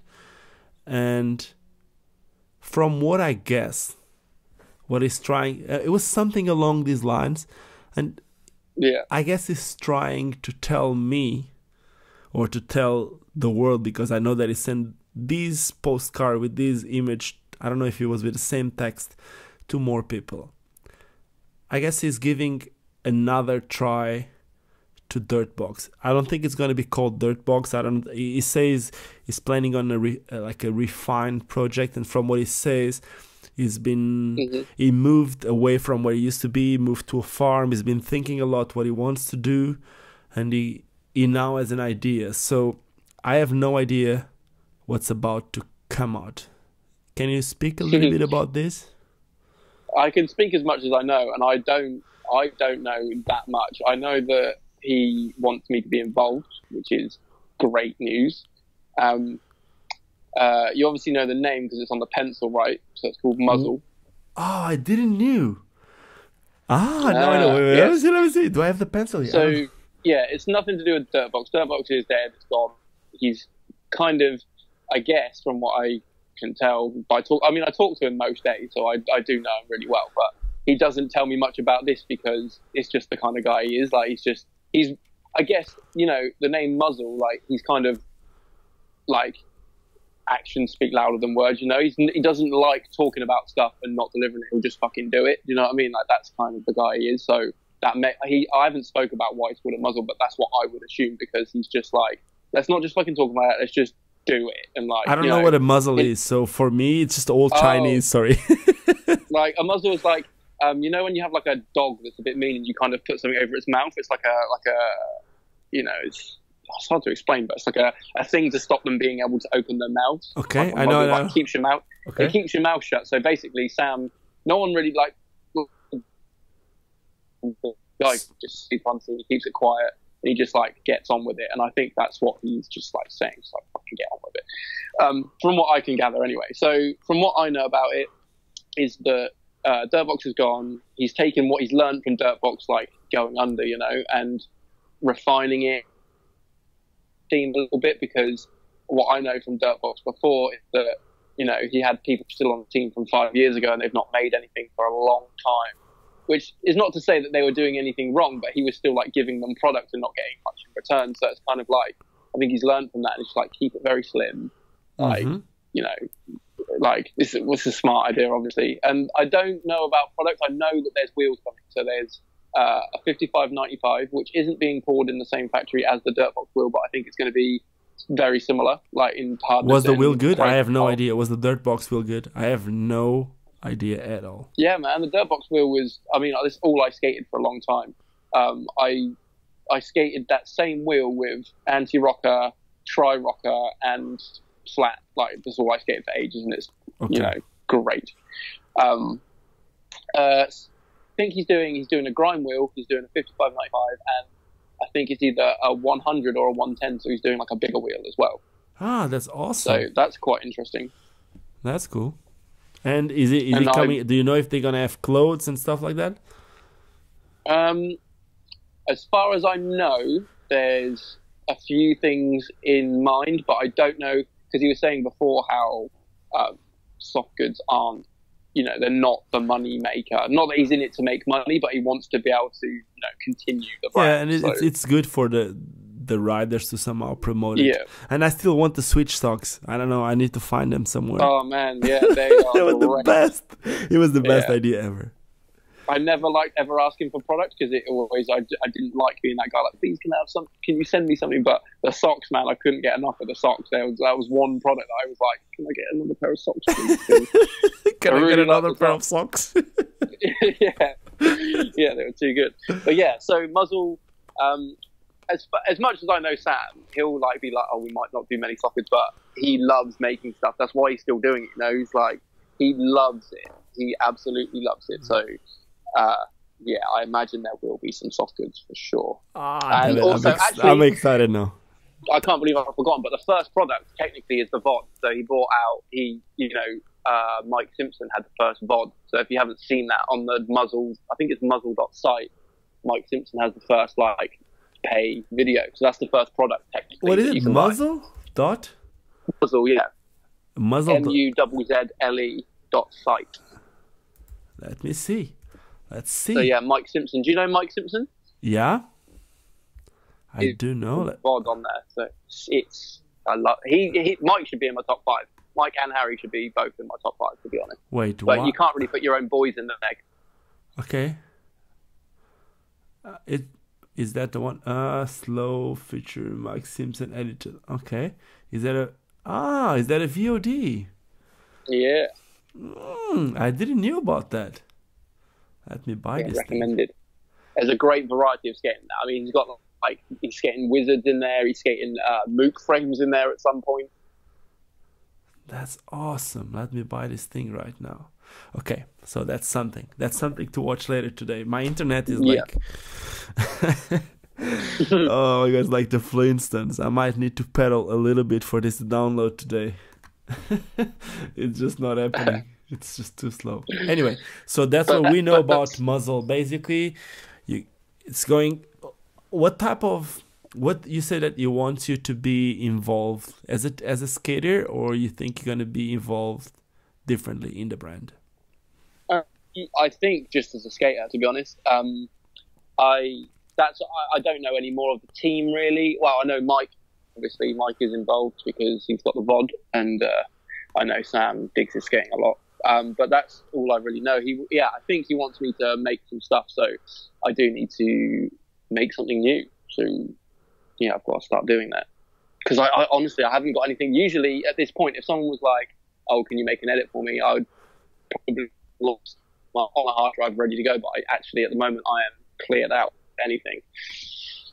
Okay. Which is crazy, really. It's the first time in a long time, huh? Yeah, honestly. Well, that's good. Now it's like starting from zero. Now, one question. Yeah. Are you going to be skating with big wheels or what? I haven't skated on big wheels for a long time. There was a while in last summer, I was skating those Trimax frames with some 110s in them, I think. No way. Did you? Yeah, and I had them rockered. So the two outside ones were up and the middle one was down. Yeah, so it's really hard to skate like that. Huh? But it's weird to skate. I was loving it.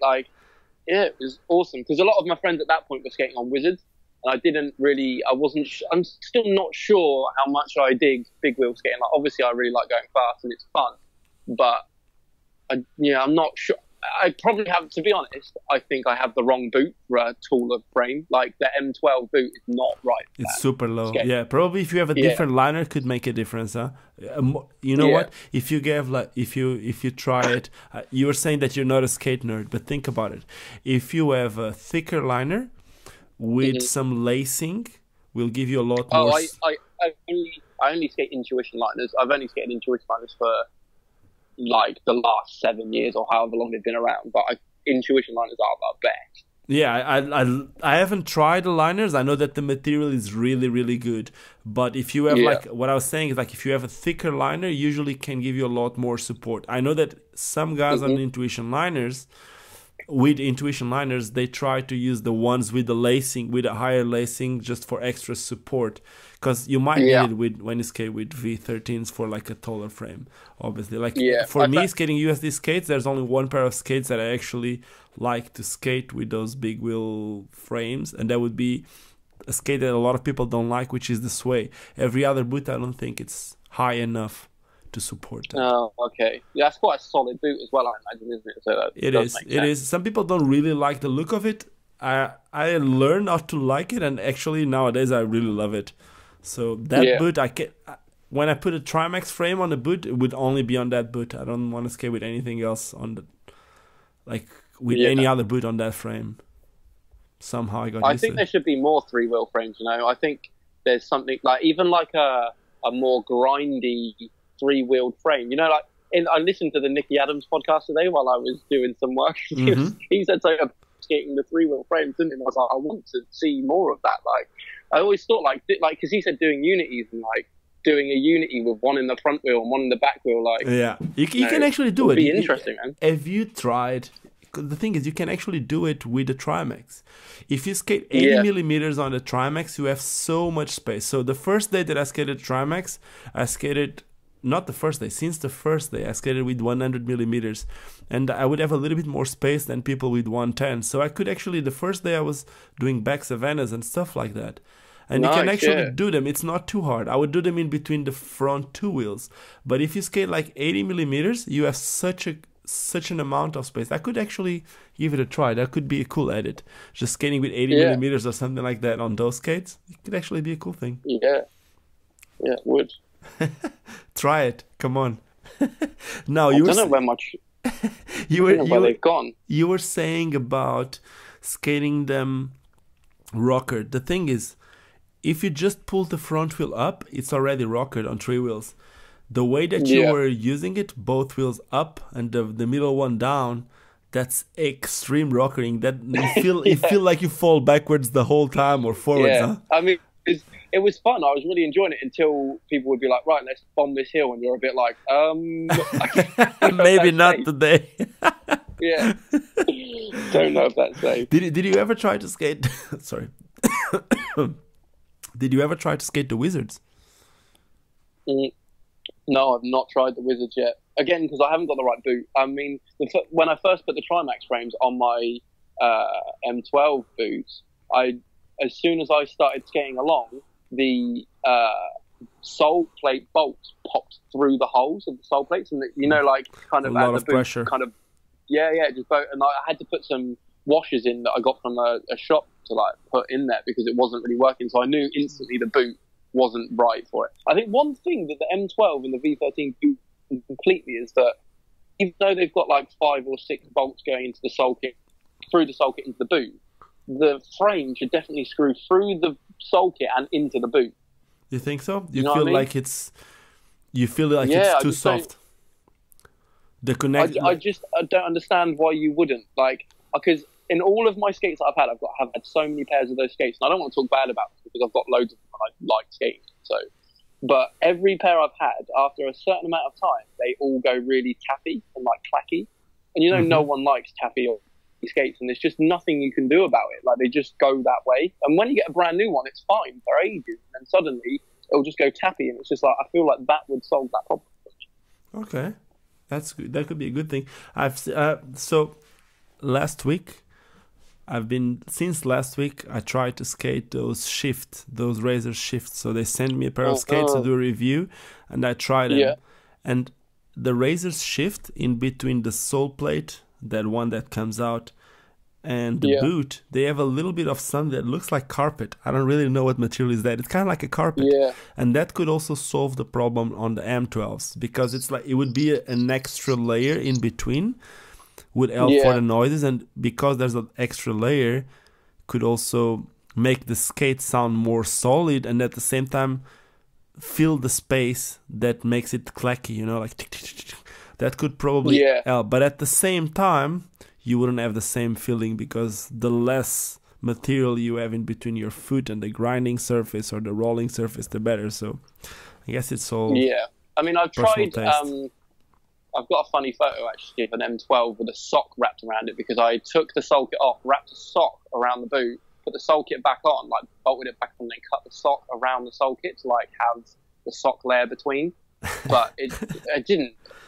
I think it helped on one of my setups, but not. Was on it the switch sock? But no, it wasn't. It should have been though. I didn't want to ruin one, but it looked like a ridiculous skin, because I think it was like mustard coloured as well, so it just looked horrible.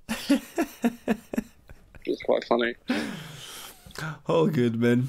It's been interesting. I've All been good. loving this talk. I've been loving like the Yeah. whole diversity of things we've been talking about.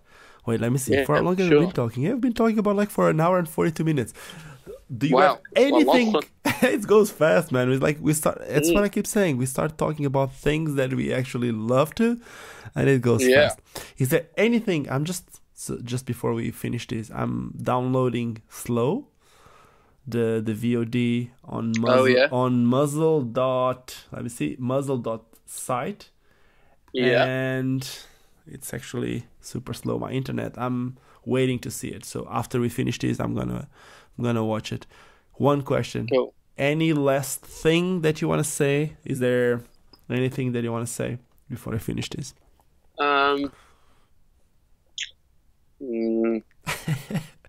No. Okay, I have one. Damn it! I really thought I'd have something good to say then, but I had nothing. I have one way, a funny way to start. You asked me the top 5 best skaters, right? I'm Yeah. gonna ask you the top 5 worst skaters, the top 5 guys that should have never started skating. Oh man, that is putting people on blast. What now of all time? No, I mean, like, what I mean by that is, like, is there, obviously, everyone should have started skating, and I'm just, obviously, just having a little bit of fun here. But from the guys that ever made it to pro skater, which were the Yeah. guys that you never really understood how that happened? It can be from 20 years ago. You don't need to put anyone on the line, okay? Yeah. I mean, there's so many in my head. Like, it's just hard, isn't it? I can be one of them. Ty I make it. Chris We make for it one. easy. Let's make it easy. I'm one of them, and then you have only 4 more to go. Ty Chris is definitely one for me. Like I never understood how he's so stylish. Dude, I'm gonna tell you something. I had this conversation with someone else before, probably not here. Ty Chris, I have a massive respect for him. Not for the way that he made skating look, but if you look on that, have you ever heard about the TED Talk with Ty Chris? Mm-hmm. Have you? No, I've not. No, I didn't. So I didn't know he did one. I don't want to Sounds great. change your perspective about Ty Chris, but please watch that. Because that guy Okay. never went to school. His parents were like, they chose to never put him in school. And everything he learned by himself. Now, I don't even think he even did homeschool. They told him the best way to learn is the life, you know? What? And he became a really successful businessman. Even if we agree or not with his decisions. And I've been trying to do a skate talk with him and have been ignored a million times, but I'm just so used to be ignored that I don't even care anymore. Anyway, watch that watch that TED talk. I'm not expecting you to change your opinion or whatever about No, Ty that sounds Chris, interesting, but mate. it's amazing, and it completely changed the way that I see Ty Chris. I used to see him as the guy that only wants to win and all that, but it's a little bit, it's not a little, it's a lot more than that. So one guy, we have 4 to go. Oh God. Oh God. Oh no. Okay, you can say Ty Chris times 5 and we're sorted. It's all good.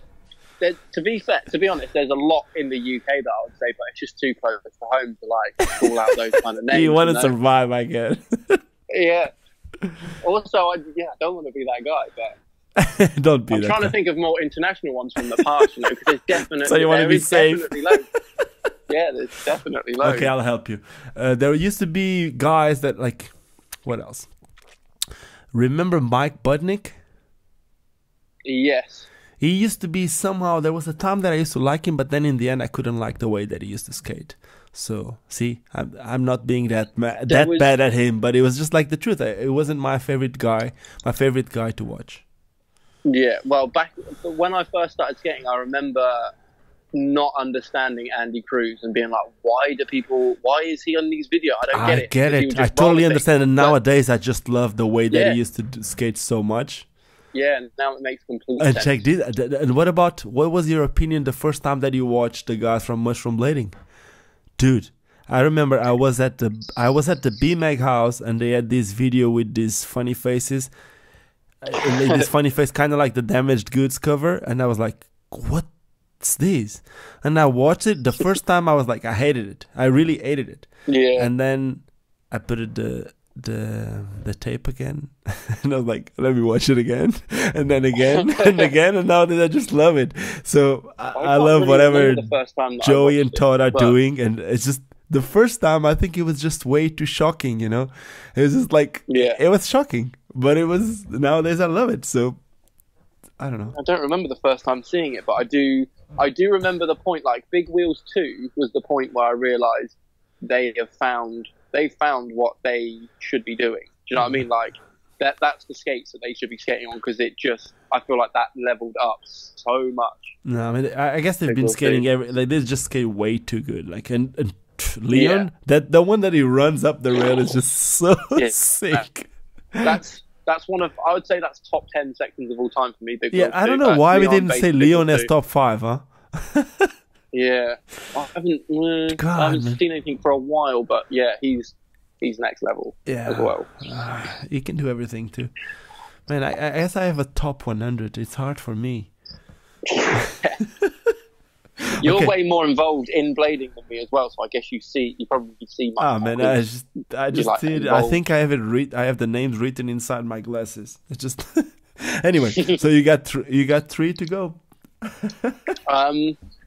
I never used to appreciate Casey Bogosi's skating until recently as well. I always thought I never really, he like bends at the ankles instead of at the knees. And I remember like when Face the Music came out, I was like, I don't know if he deserves a section, but now he's fucking great. Like his skating is great. Man, I don't know. It's weird. Yeah, it's just the thing with Casey is just like he always had his style and he stayed true to his style. You know that when everyone started bending their knees and tried to bring their ass close to the skates just to look the same way as the other guy that used to look good, he never really cared, and that's what I love so much about Casey. He just did his thing the whole time. So much respect for Casey. Okay, 2 more. I'm gonna say Stefan Alfano, just because of the way he comes across. I someone that doesn't know him at all, the way he comes across, like fucking hell. Did you ever met him? Have you ever been with him or something like that? Okay, because I probably have a different opinion from most of the people. From what I know, a lot of people don't like Stefan Alfano because of what they heard. A lot of people don't like Stefan Alfano and they know him. And I actually know him. I have no problems with Stefan Alfano. I never had any problems. He always treated me really nice, and I actually respect him a lot. And skating wise, he has an amount of skill that very, very few people in the whole world have. When it comes to attitude, I understand. For a lot of people, his ego might not be acceptable, or his attitude a lot of times is hard to understand. I don't judge that. It's not my thing. It never clashed with me, so I can't really complain. But I totally understand, and I know a lot of people who also had or were close to have problems with him. So I get that. There's 1 to go. Maybe far back. Like, okay, so I mean, I still don't know how I feel about this because I haven't watched him for a long time, but I remember thinking back in like Project Mayhem, like USD team, when they were the best teams, like I always wondered why amongst people like Shane Scour, Billy Prislin, Dustin Lapp, I think I lost Josh Petty, and then you've got Kevin Gillen in the middle that I never really understood. Like, he was never on that level. You know what? Just kind of I was getting into skating at that time, so I didn't know the history of Kevin Gillen, but I remember at that time being like, how he's not on that level. I swear he's not on that level. Yeah, you know what? I remember watching, I think it was, I don't remember if it was VG5 or VG6, probably VG6, when he had a section with Dustin Latimer. They used to be really good friends. And there was a time that they used to I wouldn't say compete with each other, but they used to skate a lot and they progressed a lot. There was a video. Remember? Do you remember Elements 2? Not really. When Elements 2, I think it was I want Elements. to say yeah, because I want to be like. Well, you would remember Elements 2. Elements 2 was the video that started with Dre Powell, Vinnie Minton, and Dominic Sagona shirt section, and it was like these three at a section, and it was like one of the best ever. Yeah. And Kevin Gillen had a part in that video, and that was really, really good. I remember he had like a lot of switch ups, but yes, now that you say it, it wasn't quite the same. I don't really remember when was it the time that Dustin kept progressing and Kevin kind of got stuck in there. But for sure they didn't progress at the same rate. There was a time that he kind of like stopped progressing. But he was there really, really early, you know? He was there really, really early, and he had a really good level, and he had some tricks that very few people. He was one of the first guys to actually put true spins in real spots and stuff like that. And back then, not a lot of people were doing them. So somehow... Yeah, see, that makes sense. I missed that. I came onto it I was late to that, and I think I just missed that bit. I guess it's kind of that. It's like when the true spin tricks first came out, or when people started doing not that they came out, when people started doing true spin tricks, he was probably one of the first ones to do them, like true spin Machios, true spin Mesos, even true spin Souls and stuff like that. So he was one of the first one to do them. So that would probably be the reason. Okay. I guess you came out of those. You made me look like a bad guy. Yeah, that's. No, you did good. You did really good. I think I should start making this really bad 5 because just putting people on the line. Yeah, it's actually a good question, and there's so many that I'd like to say, but it's not very. I wouldn't like to be the person listening to this, and then someone says your name, and you're like, "Aw." So you gotta go. Oh, you gotta go. No, I'll promise you. I'll try to defend everyone. I'll try to defend everyone. Nah, man. I guess like we all, in the end, we all respect everyone that does the same as we do, as long as they are respectful people. Like, if that makes sense to you, like, man. If I'm shitting on everyone else, I'm not expecting people to like what I do, right? You know know when you're doing things that you don't deserve respect. And we're not treating anyone with our respect. We just, it's stating opinions. And like I said, since I started doing these YouTube things, it's been a really good way for me to develop my filters, if that makes any sense. Sometimes I read things, I'm just like, okay, man, just, you know what, whatever. Because sometimes it's really hard for me to read things and just, I put so much of my time. Like, I do make a little bit of cash out of it, but it would never pay for the amount of time that I do. It's actually... It's passion, and I really want to do it. I want to do something for this. It's the best that I can do. But sometimes reading some things, again, gladly my filters have been getting better and better and better. So yeah, good. You take that for life in general.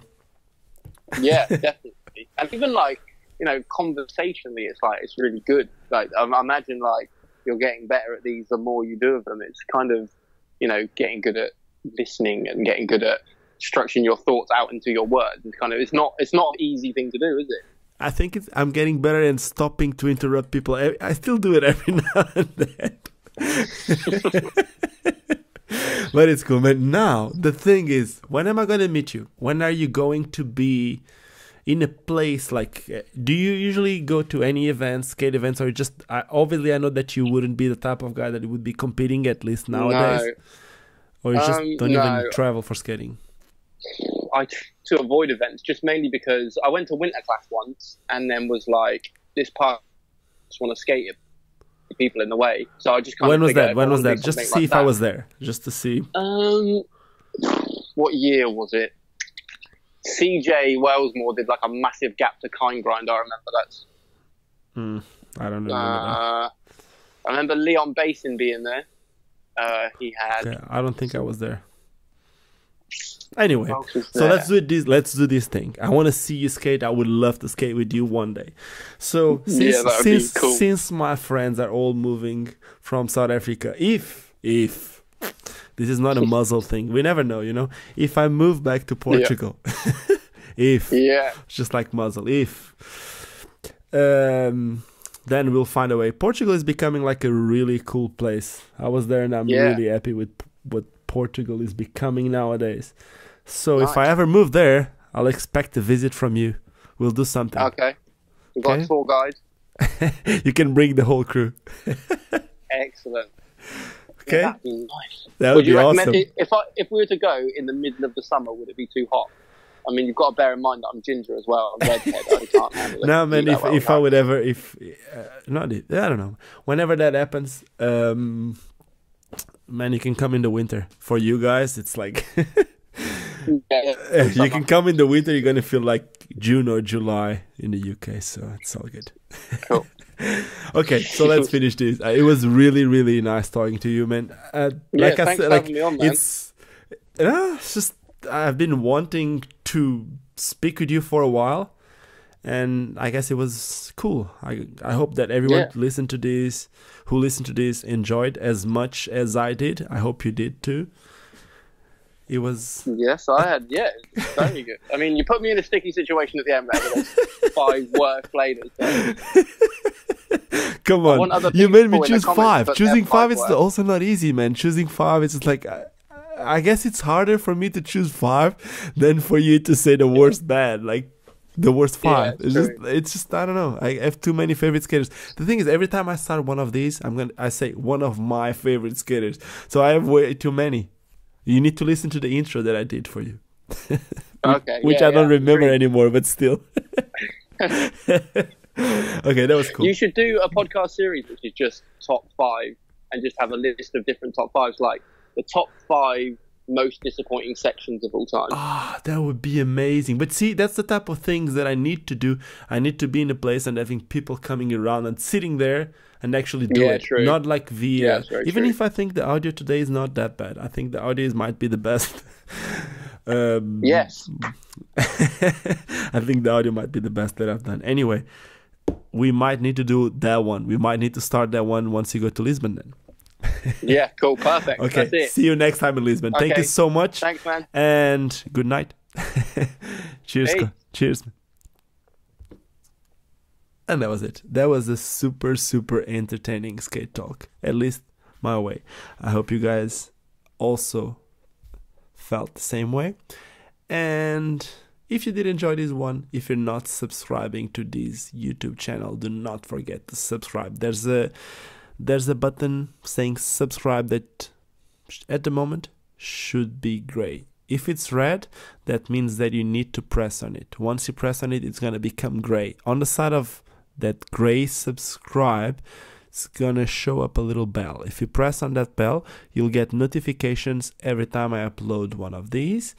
And if you enjoyed this video, do not forget to give me some thumbs up. The reason why I ask you guys to give me thumbs up and to subscribe to these videos is the more good feedback, sometimes even if you give me a thumbs down, the more engagement I can get to my listeners, the more YouTube is going to suggest these videos. And as you guys might know, I put a lot of my time and effort into these, and the whole goal is to show skating to more people. So the more you interact with these videos, with these podcasts, whatever, the more YouTube is going to suggest these to other people, so the more we can show skating. And that's it. What I always say is just don't forget why we all started skating, because it's fun. Cheers, guys, and see you soon. Vou viver até quando